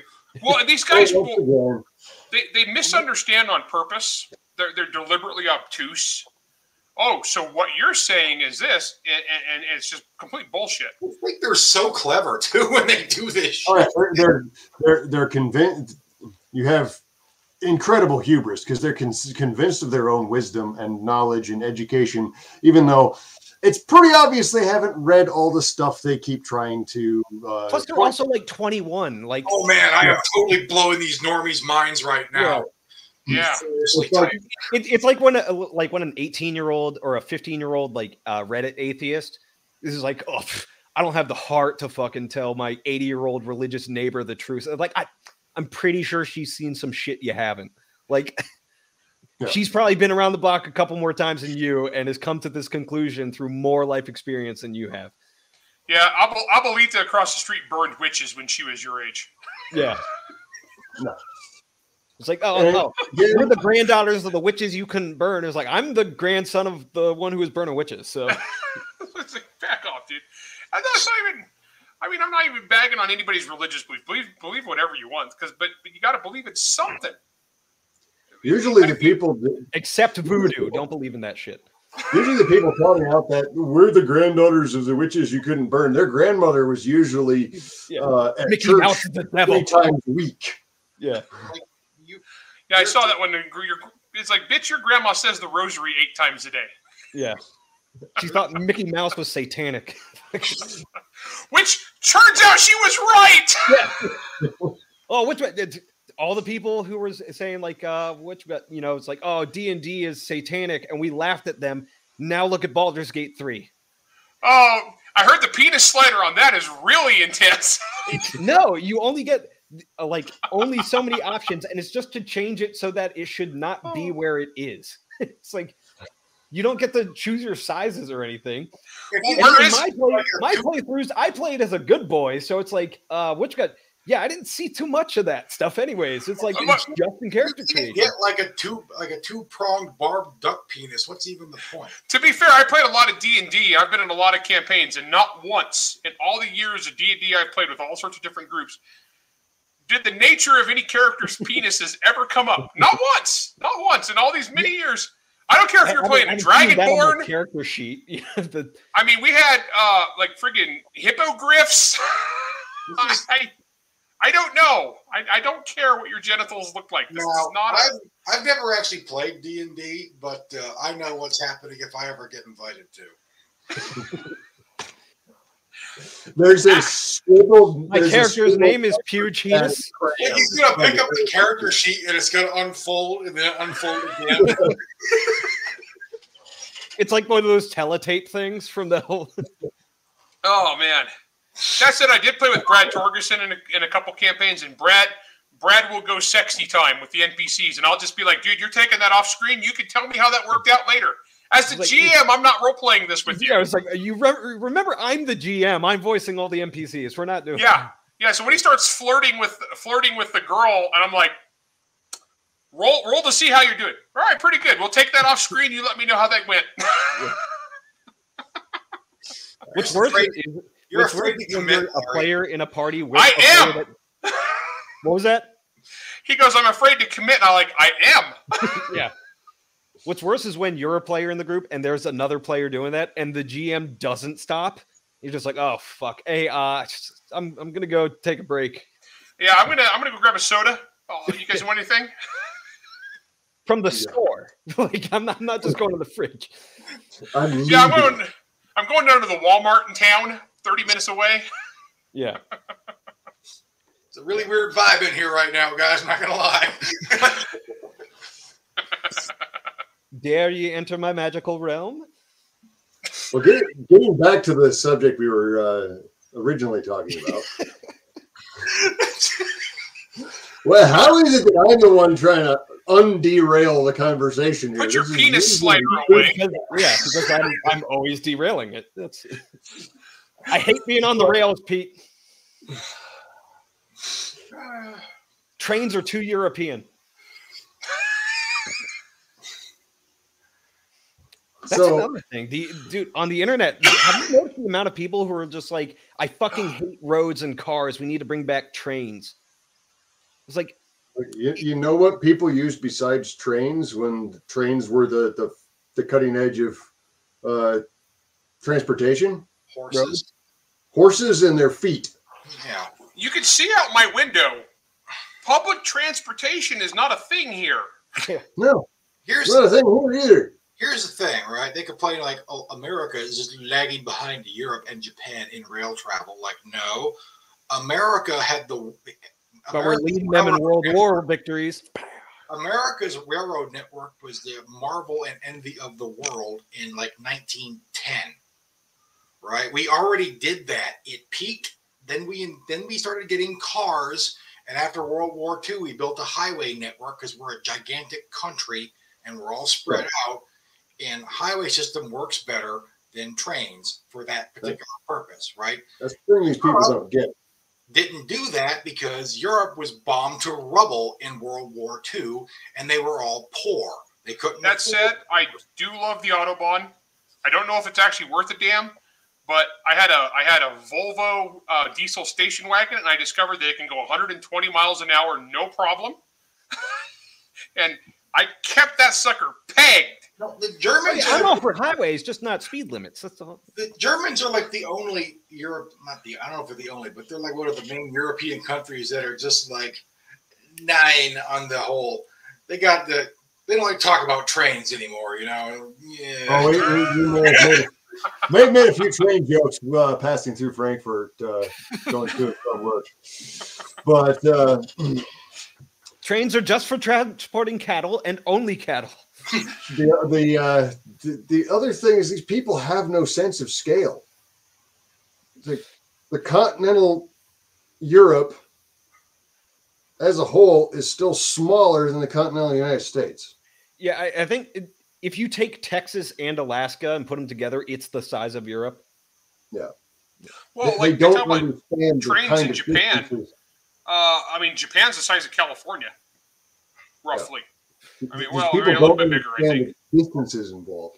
Either that or they're anti-human weirdos who want to cram everybody into Mega City 2. Trains? You wanted to say it, didn't you, Pete? Went straight German on us.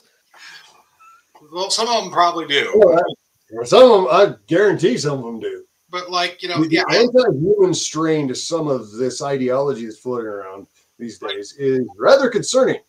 Yeah, leading into that, Europeans also don't understand summer either.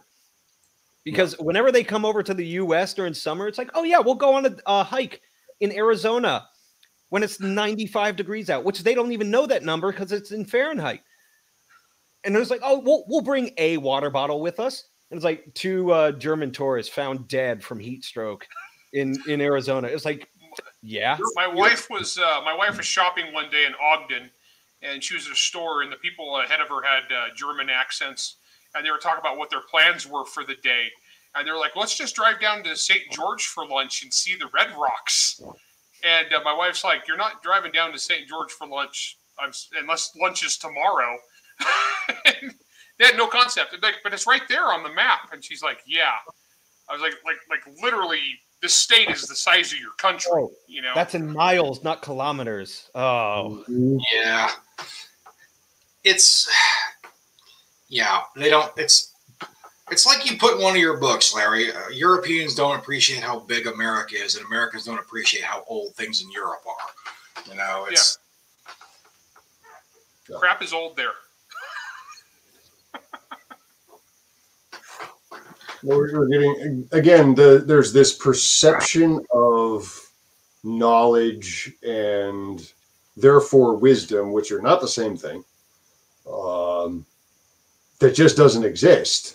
But because they have the internet, they think it does. Well, this gets back to the original topic, too. There's a shallowness of understanding where you can't, like a lot of the guys I was arguing with, is a very vapid, shallow understanding of life. And a lot of it was lack of experience. A lot of young dudes. A lot of the guys were just they weren't young. They were guys in their 30s who'd been around. but they weren't necessarily successful people, and because of that, they had this kind of like attitude. But it was like very limited understanding of human interaction, very shallow. Like, and they get into the stereotypes. And we talk about the racial stereotypes, but they stereotype the women, and they talk about how all women are this, all women are that. All girls today believe this.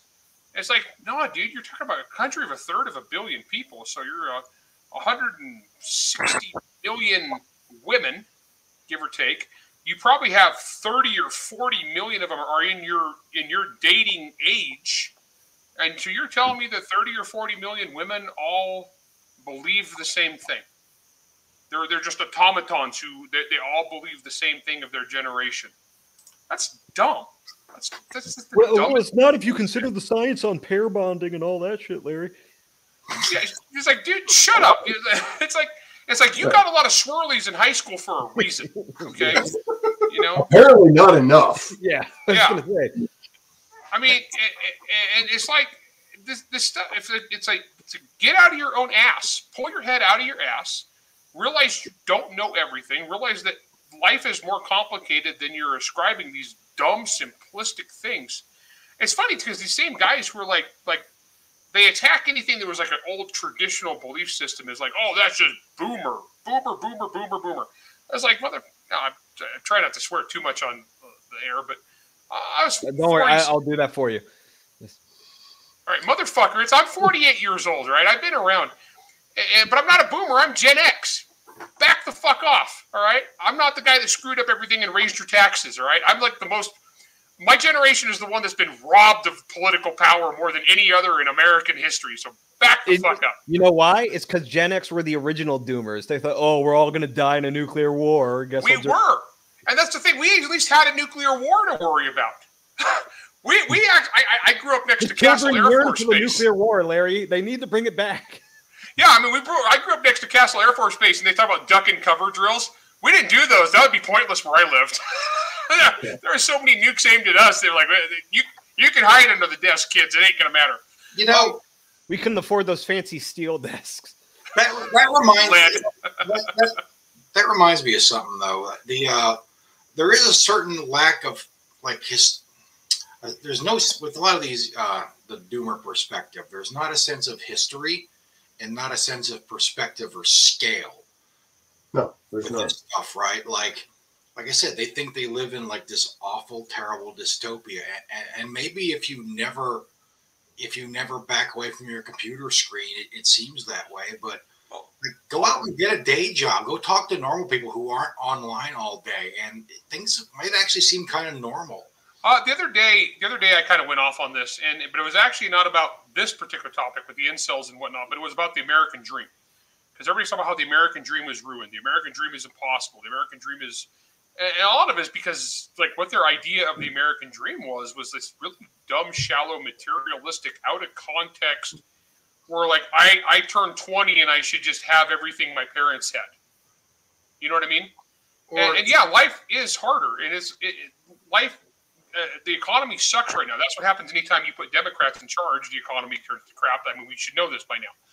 But I think one of the reasons I can't be a doomer is I grew up on a farm. You know, I grew up on a dairy farm. Life sucked. Life was crap. Like, it was freaking hard. We worked our asses off, and we had nothing. Poverty, real poverty, was endemic in this country. I'm talking about, we were about as poor as you could be in America, outside of being kidnapped by hill folk, right? We were fucking poor. And, you were the hill folk. Well, I mean, except I lived in the San Joaquin Valley. It's very flat. Okay, so you're the valley folk. I was the valley folk. We were the cow people. We're the people of the Holstein. But, and the thing is, I've seen it with my own eyes. And so I've lived the American dream. So my grandparents came here with nothing. My grandpa rode over in a freaking steamship with nothing. Scraped up enough money doing some really awful things. I'm talking awful things. Some of this stuff is like family legend. We don't even know if it's true. He beat the shit out of a lot of people to collect gambling debts, right? Arthur Morgan, did he get? And so the thing is, I mean, but then what happened? He bought a handful of cows. He was able to save enough. He moved to California, bought a handful of cows, and started milking cows and breeding cows. And then my dad had more than he did. And my dad struggled. My dad had all sorts of problems and failures, many, many failures. I started higher than my dad started, and we were fucking poor. Like, I talk to these guys like now, they're like with their doomerism and like what they think life is. And I was like, and they like, oh yeah, you walked uphill both ways to school. It's like, no, we didn't have hills, fucker, but everything else is right. And you know, but the thing is, my kids now are starting from a higher position than I was. And I am so excited to see what they can accomplish. Because my grandpa started here, my dad started here. I'm trying to figure my camera. I started here, and my kids start here. I mean, where are they going to go? What are they going to do? They might fail. They might crash and burn. There's this myth about mid-century America, about the baby boomer generation, that you were just like 21 years old, you got a job at a factory, and then you just bought a house. Yeah. You had 2 cars, and you had all the modern, and it was just easy and everything. Like you know, they didn't have half the luxury. It's revisionist history horseshit. Okay, yeah, Grandpa did buy a house on his factory labor, and it was 900 square feet. Okay, and he had a shitty car that would be, and they had a refrigerator. And in the 1980s, we bought a VCR for our TV that was this big and made of wood and had 3 channels. Okay, and so the revisionist history stuff. It's like, you guys can go. You guys can go talk to someone who was alive back then. Okay, I'll put my accounting hat on for a second. Do you know why Grandpa was able to get a job in a factory and work his whole life in that same factory? It's because we bombed the living fuck out of every factory in Europe right before that. Yeah. And we had this kind of golden era where all of our competition around the world had been just bombed into ruin. And we were it. And we had just ramped up to the greatest manufacturing history, the greatest manufacturing capacity in human history, and we were the people who built everything for the entire world. That didn't last. Well, no shit, because everybody else isn't stupid, and they're going to rebuild, and they did. So you're saying we have to bomb them again, Larry? Yes.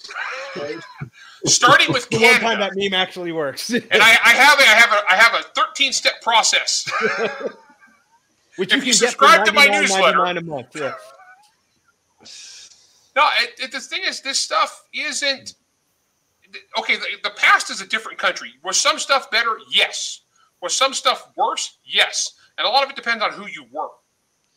The other thing, it goes back to that revisionist history thing. Is where do these people get their ideas of the past from? It's not history books. It's not primary sources. It's not firsthand accounts from their parents because they only have one of them. Which it's from media from that time frame, which were all sponsored by product placements. How many times do you see like some meme where it's like an advertisement from the 50s and like, why? What happened? Why isn't this a thing anymore? Like, it wasn't a thing then. Not everybody did have that. That's why they were trying to sell it to them. Fucking which guy? It's everything. Or you'll see the Pizza Hut nationalism, right? Which I agree. Pizza Huts used to have character. Now they don't, and it's because everybody went to going to Pizza Hut as a kid and they had video games. It used to be an arcade and like a brick oven thing, but it's changed because everybody went to the same fucking marketing, curriculum in college, and they all got hired by these companies. That's why everything looks the same. But the whole Pizza Hut nationalism thing is like they'll show a picture of a 7-Eleven in the 70s. Like, we used to be a country, a real country. It's a proper country, that guy. Yeah. It's a fucking ad, man. Dude, it was an ad. It was put together by a Don Draper motherfucker from Madison Avenue of an idealized thing. Also, it was the 70s. Talk to anybody who lived through the 70s. Oh, no, here's one. Okay. Now? So I just wrote a book set in the 70s with me and Jason Cordova. It comes out in October, right? And the funny thing is, I'm young enough. I was born in the mid '70s, but I'm old enough that I grew. So the people I grew up with were the people who came to adulthood in the '70s, right? Yeah. I mean, like most of the people I grew up around, like a lot of Vietnam vets and that kind of thing. And so the other day, I was seeing somebody talk about hoflation. One of these doomers was talking about hoflation, where your grandpa had to work half as hard to get a woman 10 times better or whatever, right? No, and I was like, wait, back up. I was like, your grandpa wasn't. For how old you guys are, your grandpa isn't from the 1940s. Your grandpa was from the 1960s and 1970s. You're telling me that there wasn't hoes and sexual immorality in the 70s?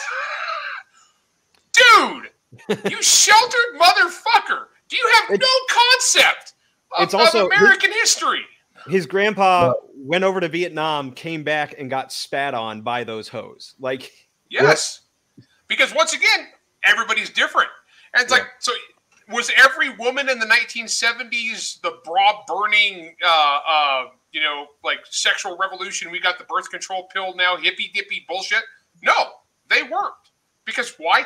Human beings are diverse. And I'm talking actual diversity, like diversity of thought, diversity of morality, diversity of beliefs, not this bullshit skin deep fucking nonsense. Yeah. But yeah, and so, but you tell me there weren't hoes in the 70s? That's literally where the word comes from. So in 1970, do you want to know what the most popular music genre in America was? 1970. Was it rock and roll? Was it disco? Was it blues? No, it was gospel music. Okay? It's like the same time, the same year that Manson was out there fucking killing people was the same year that America's most popular music genre was gospel music. Okay, it's like, but nobody remembers that because that's not what all the media companies nowadays want to remember about the 70s. They want to remember the hippie shit. They want to remember the fucking counterculture stuff. The hippies. For a moment, if some of the stuff that went on during the 60s and 70s was happening now in our current like social media environment. Well, we got Jimmy Carter again. Humongous riots. No, he's twice as big as Jimmy Carter, Larry. Have you seen that photo? Be fine, oh fum. I smell the blood of a peanut farmer.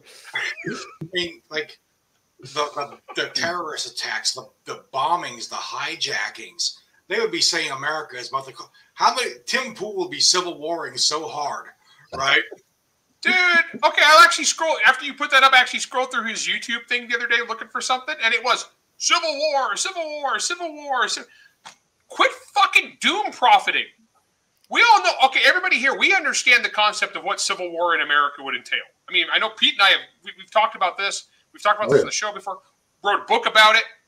You don't want it. We don't fucking want it.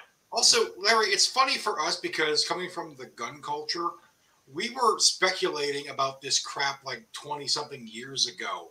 Oh, yeah. 1990s, we were talking about this stuff. Oh, yeah. And to see all like these... And we were the new guys in the 1990s. And to see all these, stuff.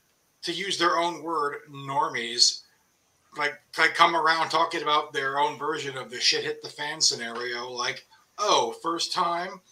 yeah, like these guys are all like, oh, just you normie boomers. Like, motherfucker, we know what loonies are. Oh, look, okay. Like, oh, look, they just learned about Ruby Ridge. Yeah. Well, that's the other thing is people are like, oh, fucking America's now a police state. I was like, I'm a 90s kid. All right. Like, I remember seeing Waco on the TV as it was happening. Okay. Well, the greatest mistake because it was a standard definition CRT TV, but you know, I mean, don't get me wrong. We have gotten more statist and authoritarian, mostly because technology has allowed for it. Right. And that's the real cyberpunk stuff we're getting into, which really sucks. And once again, but not doomer pilling. We don't know how all this is going to shake out. Will everything get worse forever? Maybe. Maybe not. So nothing ever does last forever. Well, the world didn't end. The world keeps not ending. I remember, so one time, many years ago, this is getting a religious thing. So many years ago, when I was a young adult, I remember talking to this guy at church, and we lived in a little town in central Utah, west central Utah, Delta Utah, middle of nowhere. And this dude was talking about all this land that had been developed since, and how his grandpa had originally been the guy farming it back in like the late 1800s. And this is an older guy, and he had a chance to buy. He had a chance to buy like 100,000 acres of land for nothing, like basically nothing. It was back because remember this is Western Desert Utah land, and this guy said, and he had the money, and he passed. and he didn't buy it. And years later, when they asked him at the time, was like, why didn't you buy this, Grandpa? And he's like, well, the world was so bad, I thought the second coming was going to be any day now. So why would I invest long term in this land? You know, and it's like it didn't end. Yeah, but the thing is, people keep thinking everything's going to end. But okay, the Roman Empire fell, but the fall of the Roman Empire, generations lived their lives during the fall of the Roman Empire. It took a long time. It took a long damn time. What will happen with America? I don't know. And anybody who says they know is full of shit, and will sell you they'll sell you their newsletter for $19.99. Yeah, anybody who says they know how conventional warfare works is also full of shit, because all of them have been wrong about that little conflict over in Europe right now. Oh yeah, every expert, every armchair expert I saw going into that turned out to be wrong, because shit changes and it's complicated, and people aren't stupid. Complicated. That's the thing that people keep missing, is that, and I see this in multiple groups of off-thinking weirdos. They all want to super simplify everything when it doesn't work, because there's a lot of moving parts in anything, and like these. The whole, if we just have a Caesar, then everything's going to be great. It's like, first of all, it doesn't work that way, and it never has. I mean, look at what happened to the original Caesar. Yeah, I was going to say the Romans didn't like their Caesar very much. He was dictator for life for a very short time. Yeah. Now, furthermore, as I've had to point out before, whenever somebody thinks that, oh, well, we've got to try something new, guess what? There is nothing new.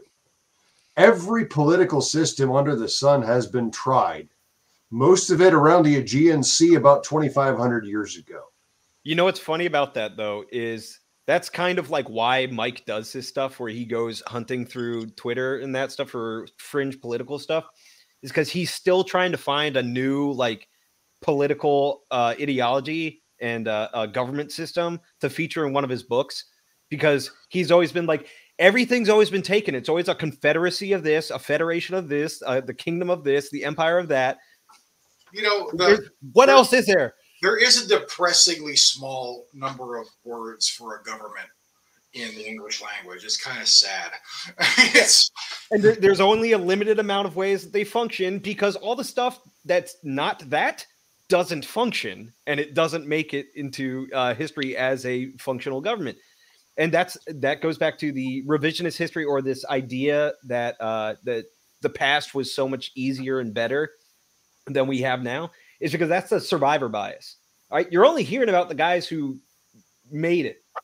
Okay, like the guys that didn't buy the farm, you know, and just, or they bought the farm and nothing was on it. It was completely unusable land, and it wasn't big enough to sell to the military.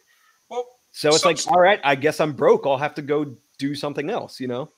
Some stuff gets better. Some stuff gets worse. Some stuff just changes and is not necessarily better or worse. And that's just the nature of things. But like the doomer type philosophy is like, well, I'm not going to try it. It's one thing I've seen on right and left is I can't imagine bringing kids into this world, which is the stupidest thing ever, because guess what? The world's going to go on no matter what. And also, if they can't imagine bringing kids into this world, why are they worried about the fertility of their fucking 18-year-old future prospective wife? I call that one guy the uterus whisperer. He's going to have to speak up, because he's not going to get that close to a uterus. My main contention with that, again, was like, guys, before you start worrying about her fertility and all that, maybe worry about actually seeing the vajayjay, you know, try and get past the first date first, then maybe one step at a time, fellas. Yeah, this guy's trying to get to like 8th or 9th base. Yeah, but his methods are weird, because like I imagine his opening line is like, hey, have you heard about this VTuber? Come here, watch this with me. But I gotta say, and find people with equivalent moral values. So if that's what it takes, It's like, oh, you also subscribe to the Real Ultimate Power newsletter? Go ahead. First of all, you need to go chuck your roommate into the harbor, Raptor. Second of all, have him go look at fucking England.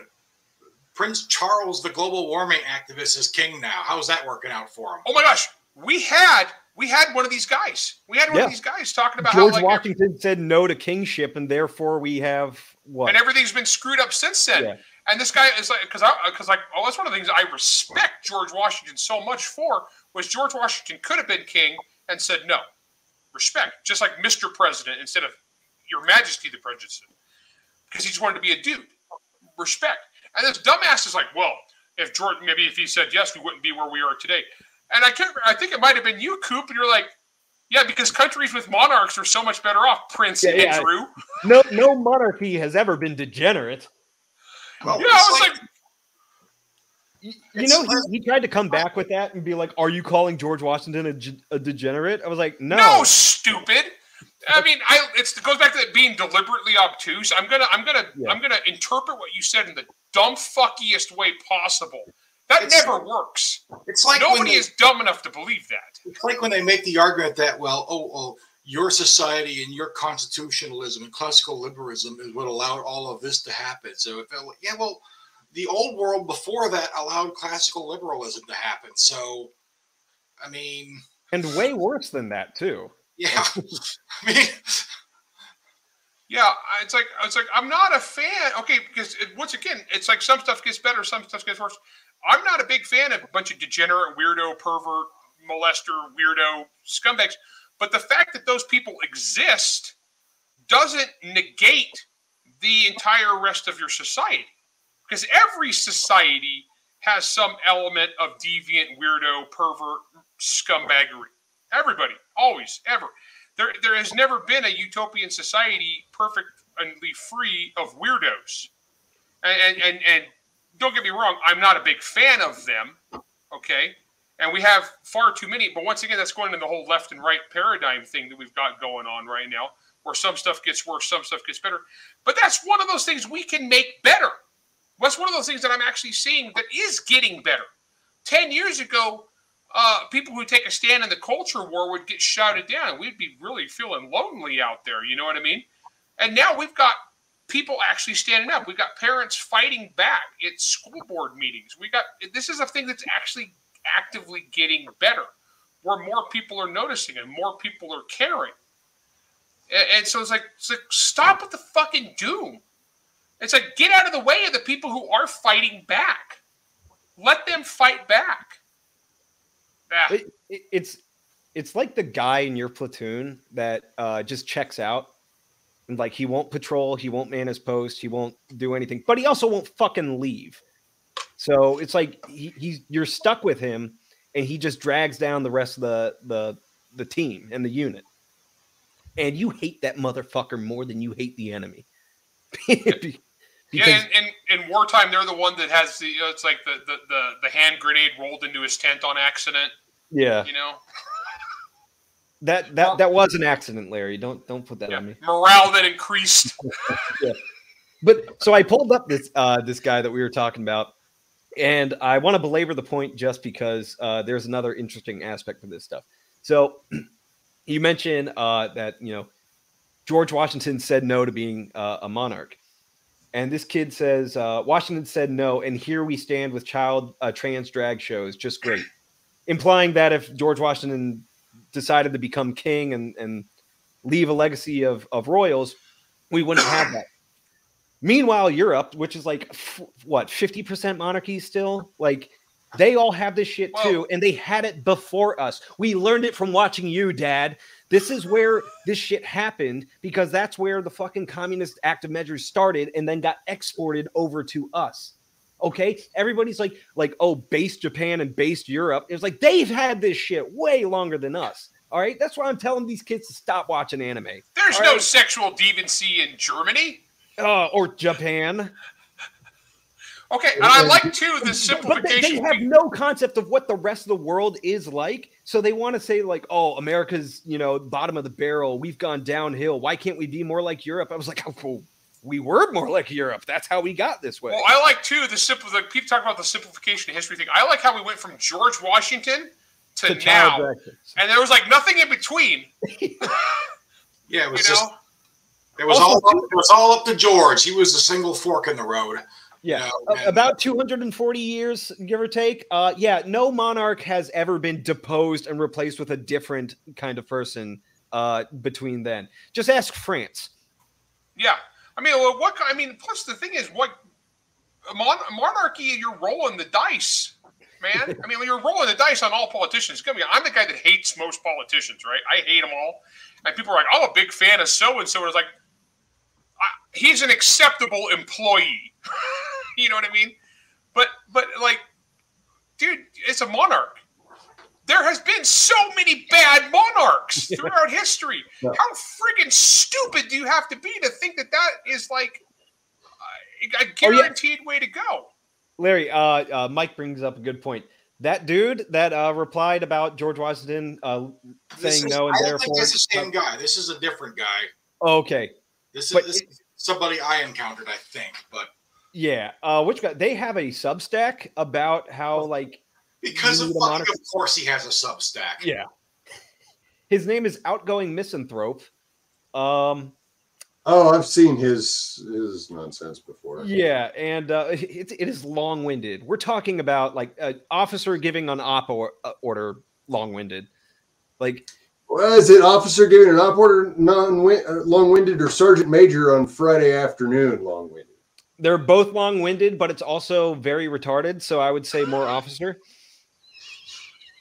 Depends on the sergeant major. How are we this popular amongst a military crowd? Oh man, I'm just a token cake eating civilian contractor here.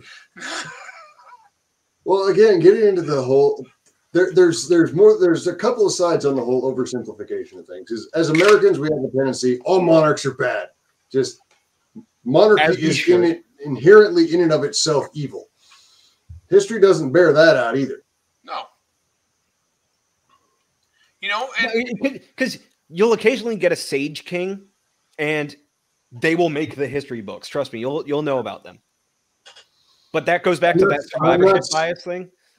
Yeah, I'm not a monarchist. I got into an argument with some trads years and years ago who insisted that the only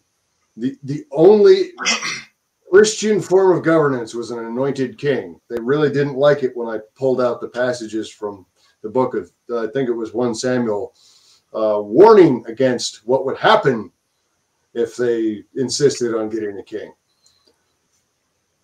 Yeah, how'd that work out for them, Pete? Yeah, not well. Yeah, they didn't like it, especially since they didn't have an answer to it. Right. But that's the thing. Sometimes you'll get a Solomon. Sometimes you'll get King Herod. So even Solomon didn't end all that well. No. But another thing I've noticed, since a lot of these young men are all about noticing things with 3 sets of parentheses. Are you paying attention now? Right. Is paying attention longer than you've been alive, kid. A lot of these dudes are very adamantly anti-war, like the left was in 2005 anti-war, right? Hysterically so, which do what you want, right? Think what you want. But at the same time, if you're going to turn around and like simp for actual fascism or a monarch and all this, and then you say you're like complaining about war, like, bruh. Especially if you're actually like pro-fascism, like war and fascism go like this. That's like half the point of fascism is war. Like peanut butter and jelly, man. Yeah, Spain has a history with that. It's like, and imagine ending up like the Spanish. Okay, like everybody's saying that like we need to be more like Europe. None of them are talking about Spain. No, they do. They love Franco. I had to bet that Franco saved his country for 40 years. Like, I've been alive longer than he was in power. What good did it do? They're still Spanish. Yeah, see, and that honestly, no one ever thinks about the Iberians. Like I said, we don't even get good slurs. Look, We beat y'all in 1899, and that was it. After yeah, it's all downhill from there. We had a really good run in like the 1500s, 1500s. We were kicking a lot of ass, but you know. I remember some rando I encountered on his Twitter, like the top of the Twitter page. He was like a Canadian, like a monarchist who were like God, country, and king, right? And then like his first tweet was complaining about how he wouldn't go fighting. He didn't think we should get like the West should get involved, that he wouldn't go fight in Ukraine. Like, you would if your king told you to. Yeah, if your king said you did, you did. Would you prefer the 4 feathers like a proper coward? He probably would. He is Canadian. Oh. I know we had some Canadian troops over there that fought bravely, but they also took a break from the GWAT. Yeah, and the thing is, you wind up Justin Trudeau as a PM still. I mean, yeah, come on. They've got Justin Trudeau as a PM. They'd wind up with someone like Justin Trudeau as king. You know, and so. You mean queen? With a prime minister system, I mean, he basically is. I mean, yeah. Well, and then honestly, but then he could go by his real name of Castro, the second. Well, I'm just saying. I mean, because technically they're still run by the British monarchy. So imagine having Harry and Meghan in your royal dynasty. Yeah, I mean, come on, man! You're going to tell me monarchy's better? Meghan Markle exists, okay? That is the best revenge we ever got on the British. I still think that Meghan Markle is an accumulation of some ancient plan hatched by Ben Franklin. The ultimate psyop. Execute Order 1776. She's the bride from the Monster Hunter files. Like at some point, after like she went over there, she met Queen Elizabeth, like her eyes glazed over, and she just said, Dr. Franklin sends his regards, and has no memory of it. America's oldest enemy. I mean, everything is flawed. We talked about this too. I mean, but every system has flaws. You know, and whether it's dating or buying a house or jobs or your monarchy versus a republic, whatever it may be, something's going to suck, and human beings are going to screw it up, guys. But life goes on. And the thing is, there's this thought process that seems to be like they think it's never been this bad before. Because they didn't live through it before. Well, yeah, like people saying like, "Oh, we live in a police state now." Things like there was a time when the government put 100,000 Americans in concentration camps. Like, yeah, look up some of the stuff Woodrow Wilson did during World War I. Well, he was friggin' evil. I mean, FDR did evil shit. Woodrow Wilson did even shit. Andrew Jackson did some evil shit. Joe Biden's doing some evil shit. Abraham Lincoln did some evil shit. Yeah, the American executive has a tendency to do some evil shit. Let me provide a solution that might be a good compromise that will get us back towards the original sort of republic, the founding fathers era. We keep a republic and a constitutional republic, but we also bring back dueling to settle political scores. Hey, I'm all about it. I mean, you want to filibuster this bill? All right, pistols at dawn, motherfucker. Like, I just did a 4.5 clean fast drill, so I'm feeling pretty good about this. How did Larry become governor of Utah? Hey, Spencer Cox, I'm sick of your attitude. Yeah.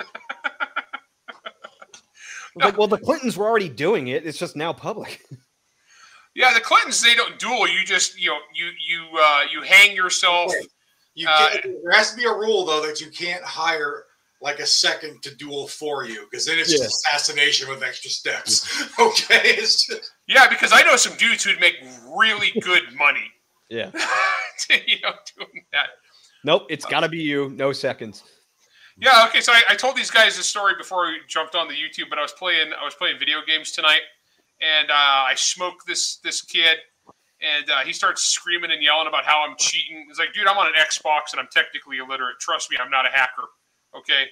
I don't even know how to operate my headset correctly. I'm not. You're still running Windows 98 on your computer. Yeah, I mean, I am the most technically. So I smoke, but I'm good at video games because I'm sweaty. I'm a sweat, right? So I smoke this kid, and he's screaming about, "I'm a cheater! I'm a cheater! I must be cheating!" And I'm just like mocking him. I was like, "Oh, back to the lobby with you, scrub!" And he starts screaming about how fight me in real life, pussy. And it's like I'll shoot you in the head. My teammates who all know me in real life start laughing. It's like, "Oh, dude, this is why you don't challenge random strangers on the internet to gun battles, dumbass." And I just blocked him and left. And we had to explain to the other guys on our team. It's like, yeah, Larry is not the dude you want to challenge to a pistol fight. That's like that old Simpsons episode where like Homer sees Zorro, and in Zorro he slaps some guy and he's like, "I challenge you to a duel," and the guy backs down and he steals his girl and all that stuff. So Homer goes around just slapping people and challenging them to duels to get what he wants because everybody backs down. Then he runs into like that Texan caricature in the show, and he slaps him, and he's like, "I challenge you to a duel." He's like, "I accept." And now Homer has to like face off. It's like this old Texan guy who's got the RV that says "I love dueling" on it. Yeah. He's a dueling enthusiast.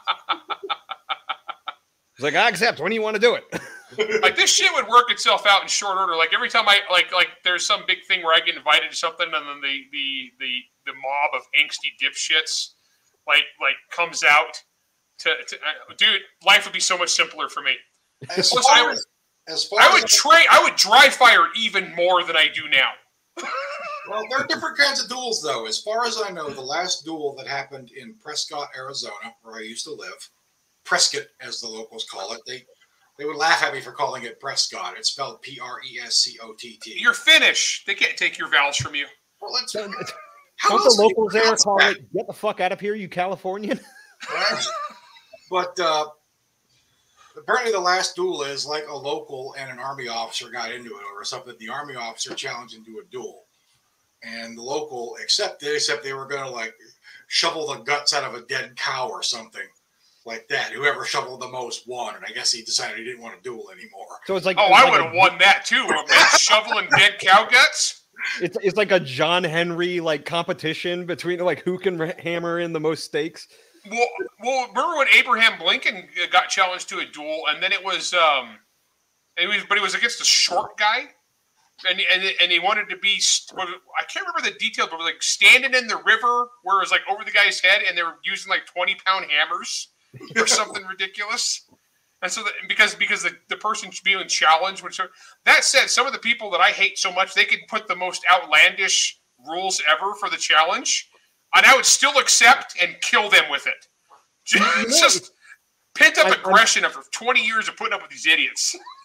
I'm finding it interesting. I don't know if it's a mistake to bring back dueling, but it would be interesting because now these kids that like really get angry in doomerism, now they would challenge you to a duel, but it would be like a katana duel. It's like he might have actually studied the blade. I'm gonna have to. Yeah, I know. I'd be deep go shit, to a HEMA gym and fucking try myself. But out. like, if it was one of like these angsty dipshits that I deal with, like that hate like my internet stalker brigade. I don't even know the name. You know the fuckers I'm talking about. They could come back with some duels. Well, we'll fight with pool noodles, and I'd be like, okay. And then the last thing he'd ever see would be like me shoving a pool noodle down his throat. You just wrap it around your fist like The Rock in that Doom movie. I mean, it'd be like pool noodle around the guy's neck as I'm like, How did you tie that into a noose? By the power of my hatred that burns like 1,000 suns. Or it's like instead of the pool noodles, it's the pool like volleyballs, and now it's dodgeball. It'd be like, oh, I remember this. It's like riding a bike. Let's go. I mean, like it wouldn't even matter. It wouldn't like it wouldn't matter. I'd find a way. Yeah. Just want to shout out to one of the comments there. Another sloshy fan. Real ones know. Mob. Actually, Larry, you know what they would do? They would challenge you to a D&D competition, thinking that it would be like Critical Role because they've never been in your groups. Dude, I just beat him to death with a dice bag. I got a chainmail dice bag, actually. It's basically a sap. So, yeah, it totally work. I just used the Tetsubo for Balefire. Yeah, I was gonna say, don't you actually have Japanese weaponry? I do. I'm a nerd. I can't help it. I don't know how to use any of it, but I find it. Actually, I think it looks cool. I remember I mentioned the Aaron Burr and Alexander Hamilton duel on Twitter because I shared a video. Apparently, some like Groiper kid to defend the honor of Nick Fuentes accepted a challenge from like this Israeli MMA fighter. I saw that. Dojo got the shit beaten out of him. I'm surprised he showed up. Like, okay, he's a weirdo and he's an anti-Semite and he's who the fuck gets punched in the face for Nick Fuentes, right? Well, so here's the thing. Props for showing up, kid. Here's the thing. That could have gone a different way if like Nick Fuentes actually like appeal or like chose his acolytes based off of their value, other than them being like twinks with the broccoli haircut, because that's what he's into. Like, I watched that video and it's funny because you go into a gym. And the dude's a professional MMA fighter, and he's a Jewish guy, and you after you've been denying the Holocaust, and you go up against a guy who's like a black belt in jiu-jitsu, and he's wearing a shirt that says Jew-jitsu. Boy, you're fitting to get your ass whooped. and it did. You remember, and so the Jewish MMA fighter is just beating the crap out of this guy, and the big ginger kid's rolling around on the ground getting his ass beat, and the coach is this black dude who's off to the side. And the ginger kid's like crying, and he's like, I'm sorry. And the coach is like, boy, there ain't no sorry here. Get up. What you sorry for? Get up, boy. The thing is, guys, if like, I don't think anybody who would watch this stream is a big fan of Little Nicky, the cum hunter, but with his rubber boots, he definitely would not take a punch for you. So. No. And if he did, he would die because he's like 103 pounds. The best description of Nick Fuentes I've ever heard came from Alex Jones. Salacious crumb. The little salacious crumb. That was the little Jabba the Hutt, right? The little Muppet. Yeah. The little rat thing. How did this dipshit managed to weasel his way into this hanging out with Donald Trump? I don't. Federal funding. Who the fuck is Donald Trump's social secretary? But then again, Donald Trump also hired Bill Barr, the Ruby Ridge AG. If only we had known he would be a bad AG. If only there was some sort of clue. So whoever the fuck his personal staffing human resources person is, fire them. Holy shit. Oh, his personnel choices were awful. Bill Barr, dude. If like I said, I mean, it was that one. Every gun nut in America, when he got Bill Barr, every gun nut in America is like, dude, you know who Bill Barr is, right? No, we all know who he is. He doesn't. He should have just gone right out and picked Janet Reno. Shit, dude, cut out the middleman. Ruby Ridge, and that was the guy. And it's like, and he for the same job. It wasn't like he hired him for a different job. Like maybe he'd be better at this other job. No, the same fucking job. Oh my gosh. If he hadn't hired Bill Barr, he'd still be president today. And this would all be a moot point. Like seriously. Just somebody be like, I wonder if all this election fortification stuff that all these mega corporations are doing, if that violates some laws. Maybe we should look into that. Nah. Yeah, Nick Fuentes is not going to take a punch for you. He'll take a fist for you, but not a punch. So. He might take a fist from you. But... Oh, shit. As for how, that's exactly that kind of circles back to our original topic of discussion. How does an obviously mentally ill fetal alcohol syndrome kid like that get a huge following? Federal funding. Yeah. All right. Look. Does he really have federal funding? Let's look at it this way. Okay. The only people that were like really on the ground and agitating shit at January 6th that aren't in jail and have never had charges brought them or like absolute bullshit charges that get pled down to, barely anything and then still allowed to operate are Ray Epps and Nick Fuentes and Baked Alaska, who is their financier or the financial records keeper for America First. So he's got all the names, all the passwords, all the credit cards, all the mailing list of all their members. And he did like 90 days in a county jail. and then they're let out to just keep doing what they're doing. Yeah, I didn't know Nick Fuentes was there. Okay. Interesting. He wasn't there, was he? Did he? Even if he wasn't, they could still get him on being the guy that coordinated the people that were. Mm. Well, interesting. So he'd do okay in prison. He'd be worth at least a couple packs of cigarettes. Yeah, he'd enjoy himself in prison. I don't know if he'd do okay in prison. King Gorilla! I will sell him for 1 pack!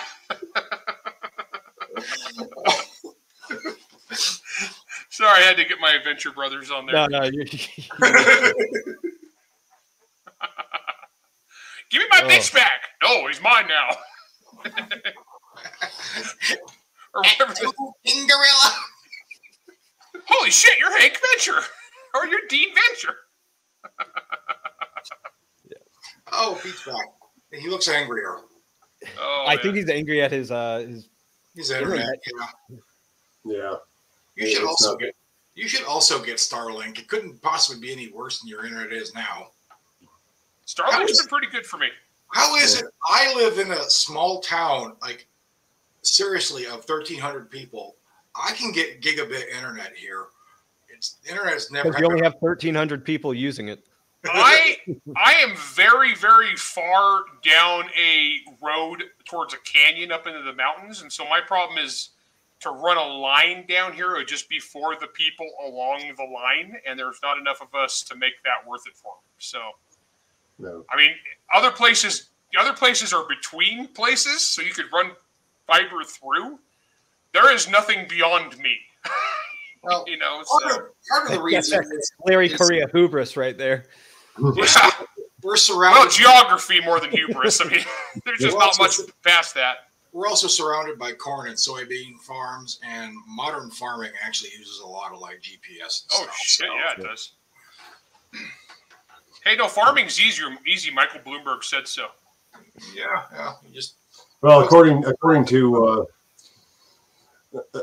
to John Kerry, farming is making the earth heat up. Because so you know, it might actually only get it might only get down to 42 below instead of 44 this coming winter.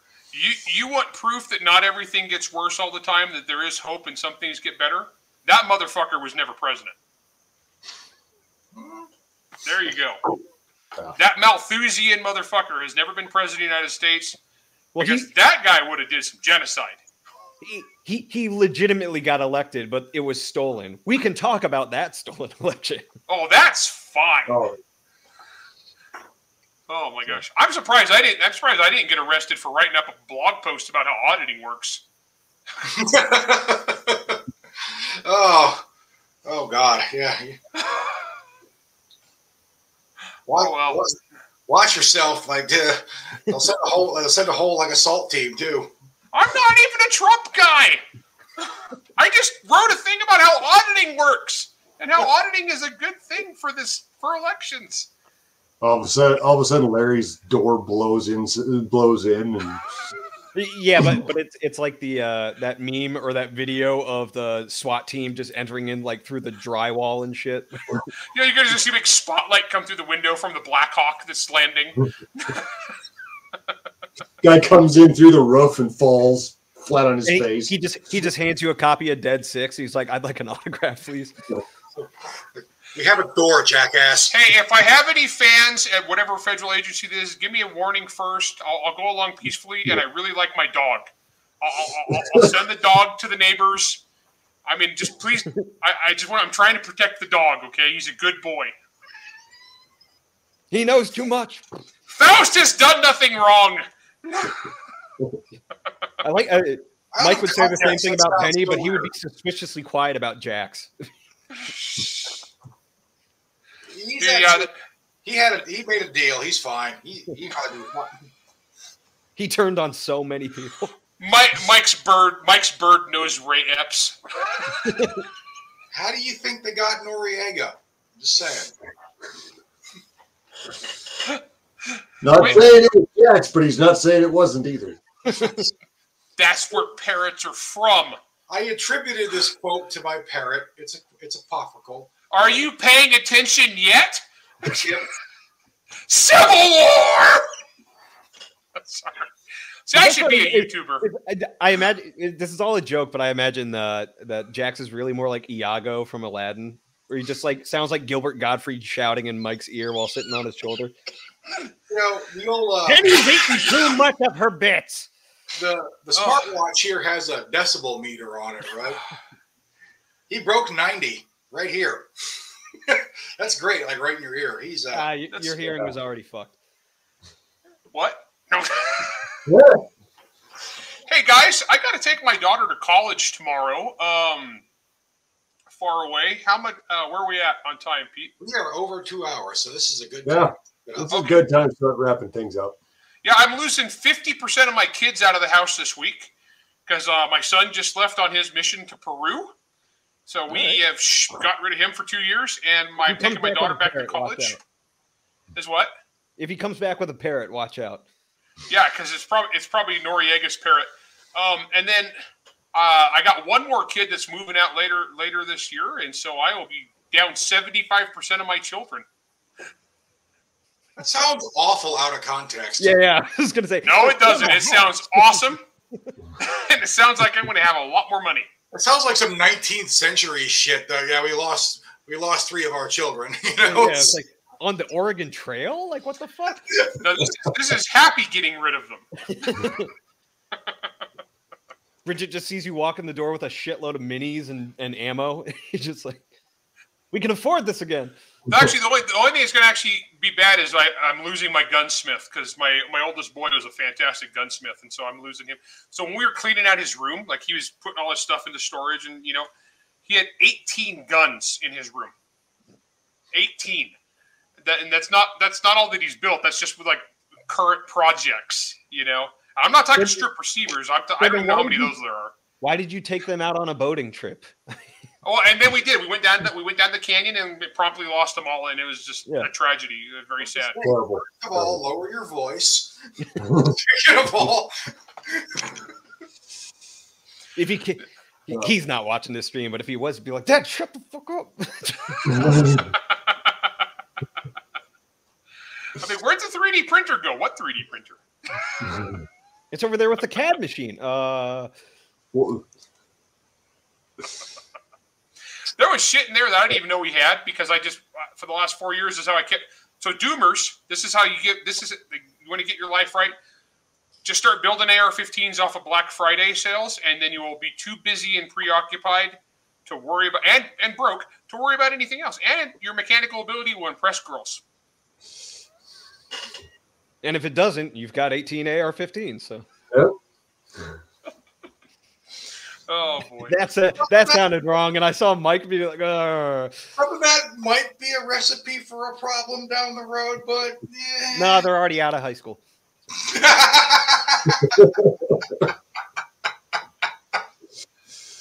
Oh my gosh. Yeah. But right, I tell you, for you're talking about guys who pick up girls, like young gun guys, like. I mean, no. Here's what you do.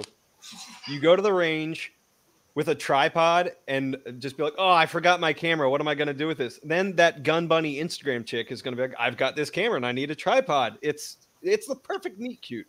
All right, to just complete my mystique here is for my alpha male sigma grind or whatever the fuck it is. Me and Bridget's first date was shooting. Yeah, the first it's a date, great date. I took her shooting. There you go, boys. That's how you find a girl who is, simpatico. You go shoot guns. Okay, so everybody likes what's her name? Emily Blunt, right? Like from A Quiet Place. What else was she in?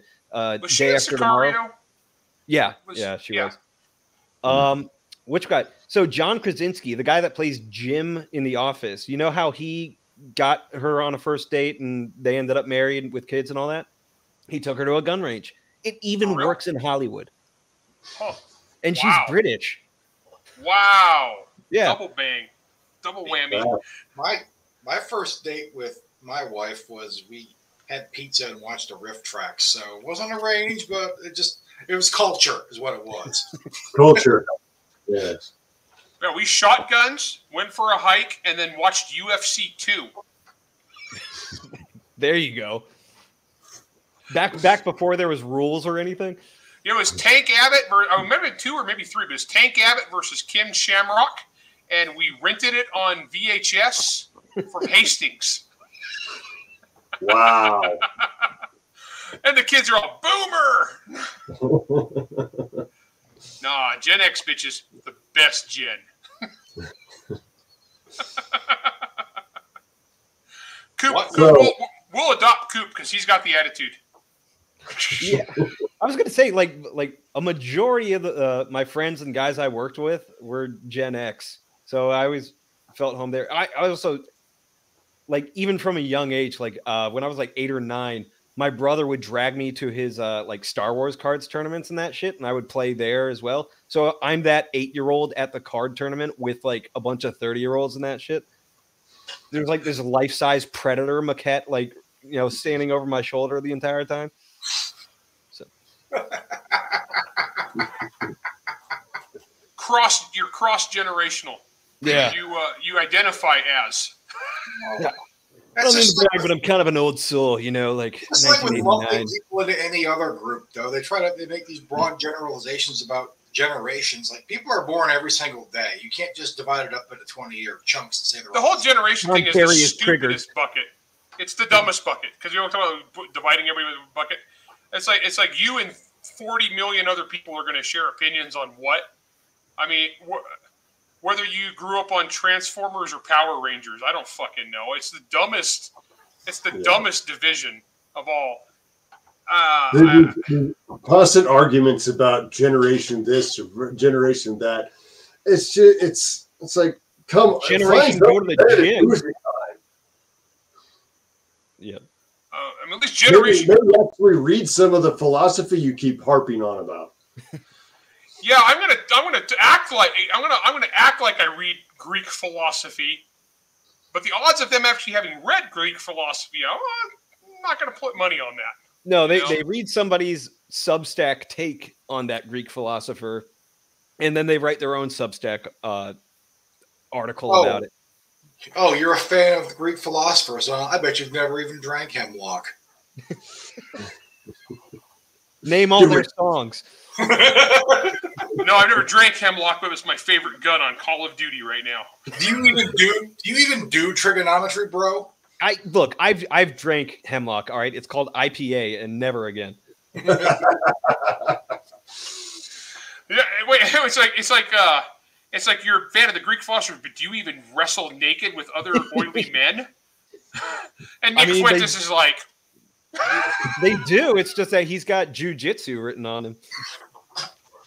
Hey, I can't say my youngest son, who is always my nerdier son, has started doing jujitsu for the last year. That has been like the best friggin' thing ever for a young man to gain confidence. Is beating the ever living shit out of people. Like it builds confidence in a boy. Just choke the shit out of somebody, and you will feel better about yourself. Yeah, that or like the Highland Games, which it's hard to lack confidence when you can just hurl a fucking tree trunk. Yeah, you throw a tree trunk. Yeah. Like I have never met a rodeo. Like I live out here in cowboy country, and Pete will probably back up. Have you ever met a rodeo kid that lacks confidence? Yeah. Or going back with the Scottish Games thing, have you ever met somebody who lacks confidence while they're playing the bagpipe? No, it doesn't matter what they look like, because you need to be confident in yourself if you're playing the bagpipes. Yeah, I mean, you're basically torturing an octopus. I mean, you're a badass motherfucker. And usually a cop has already died, so it's like,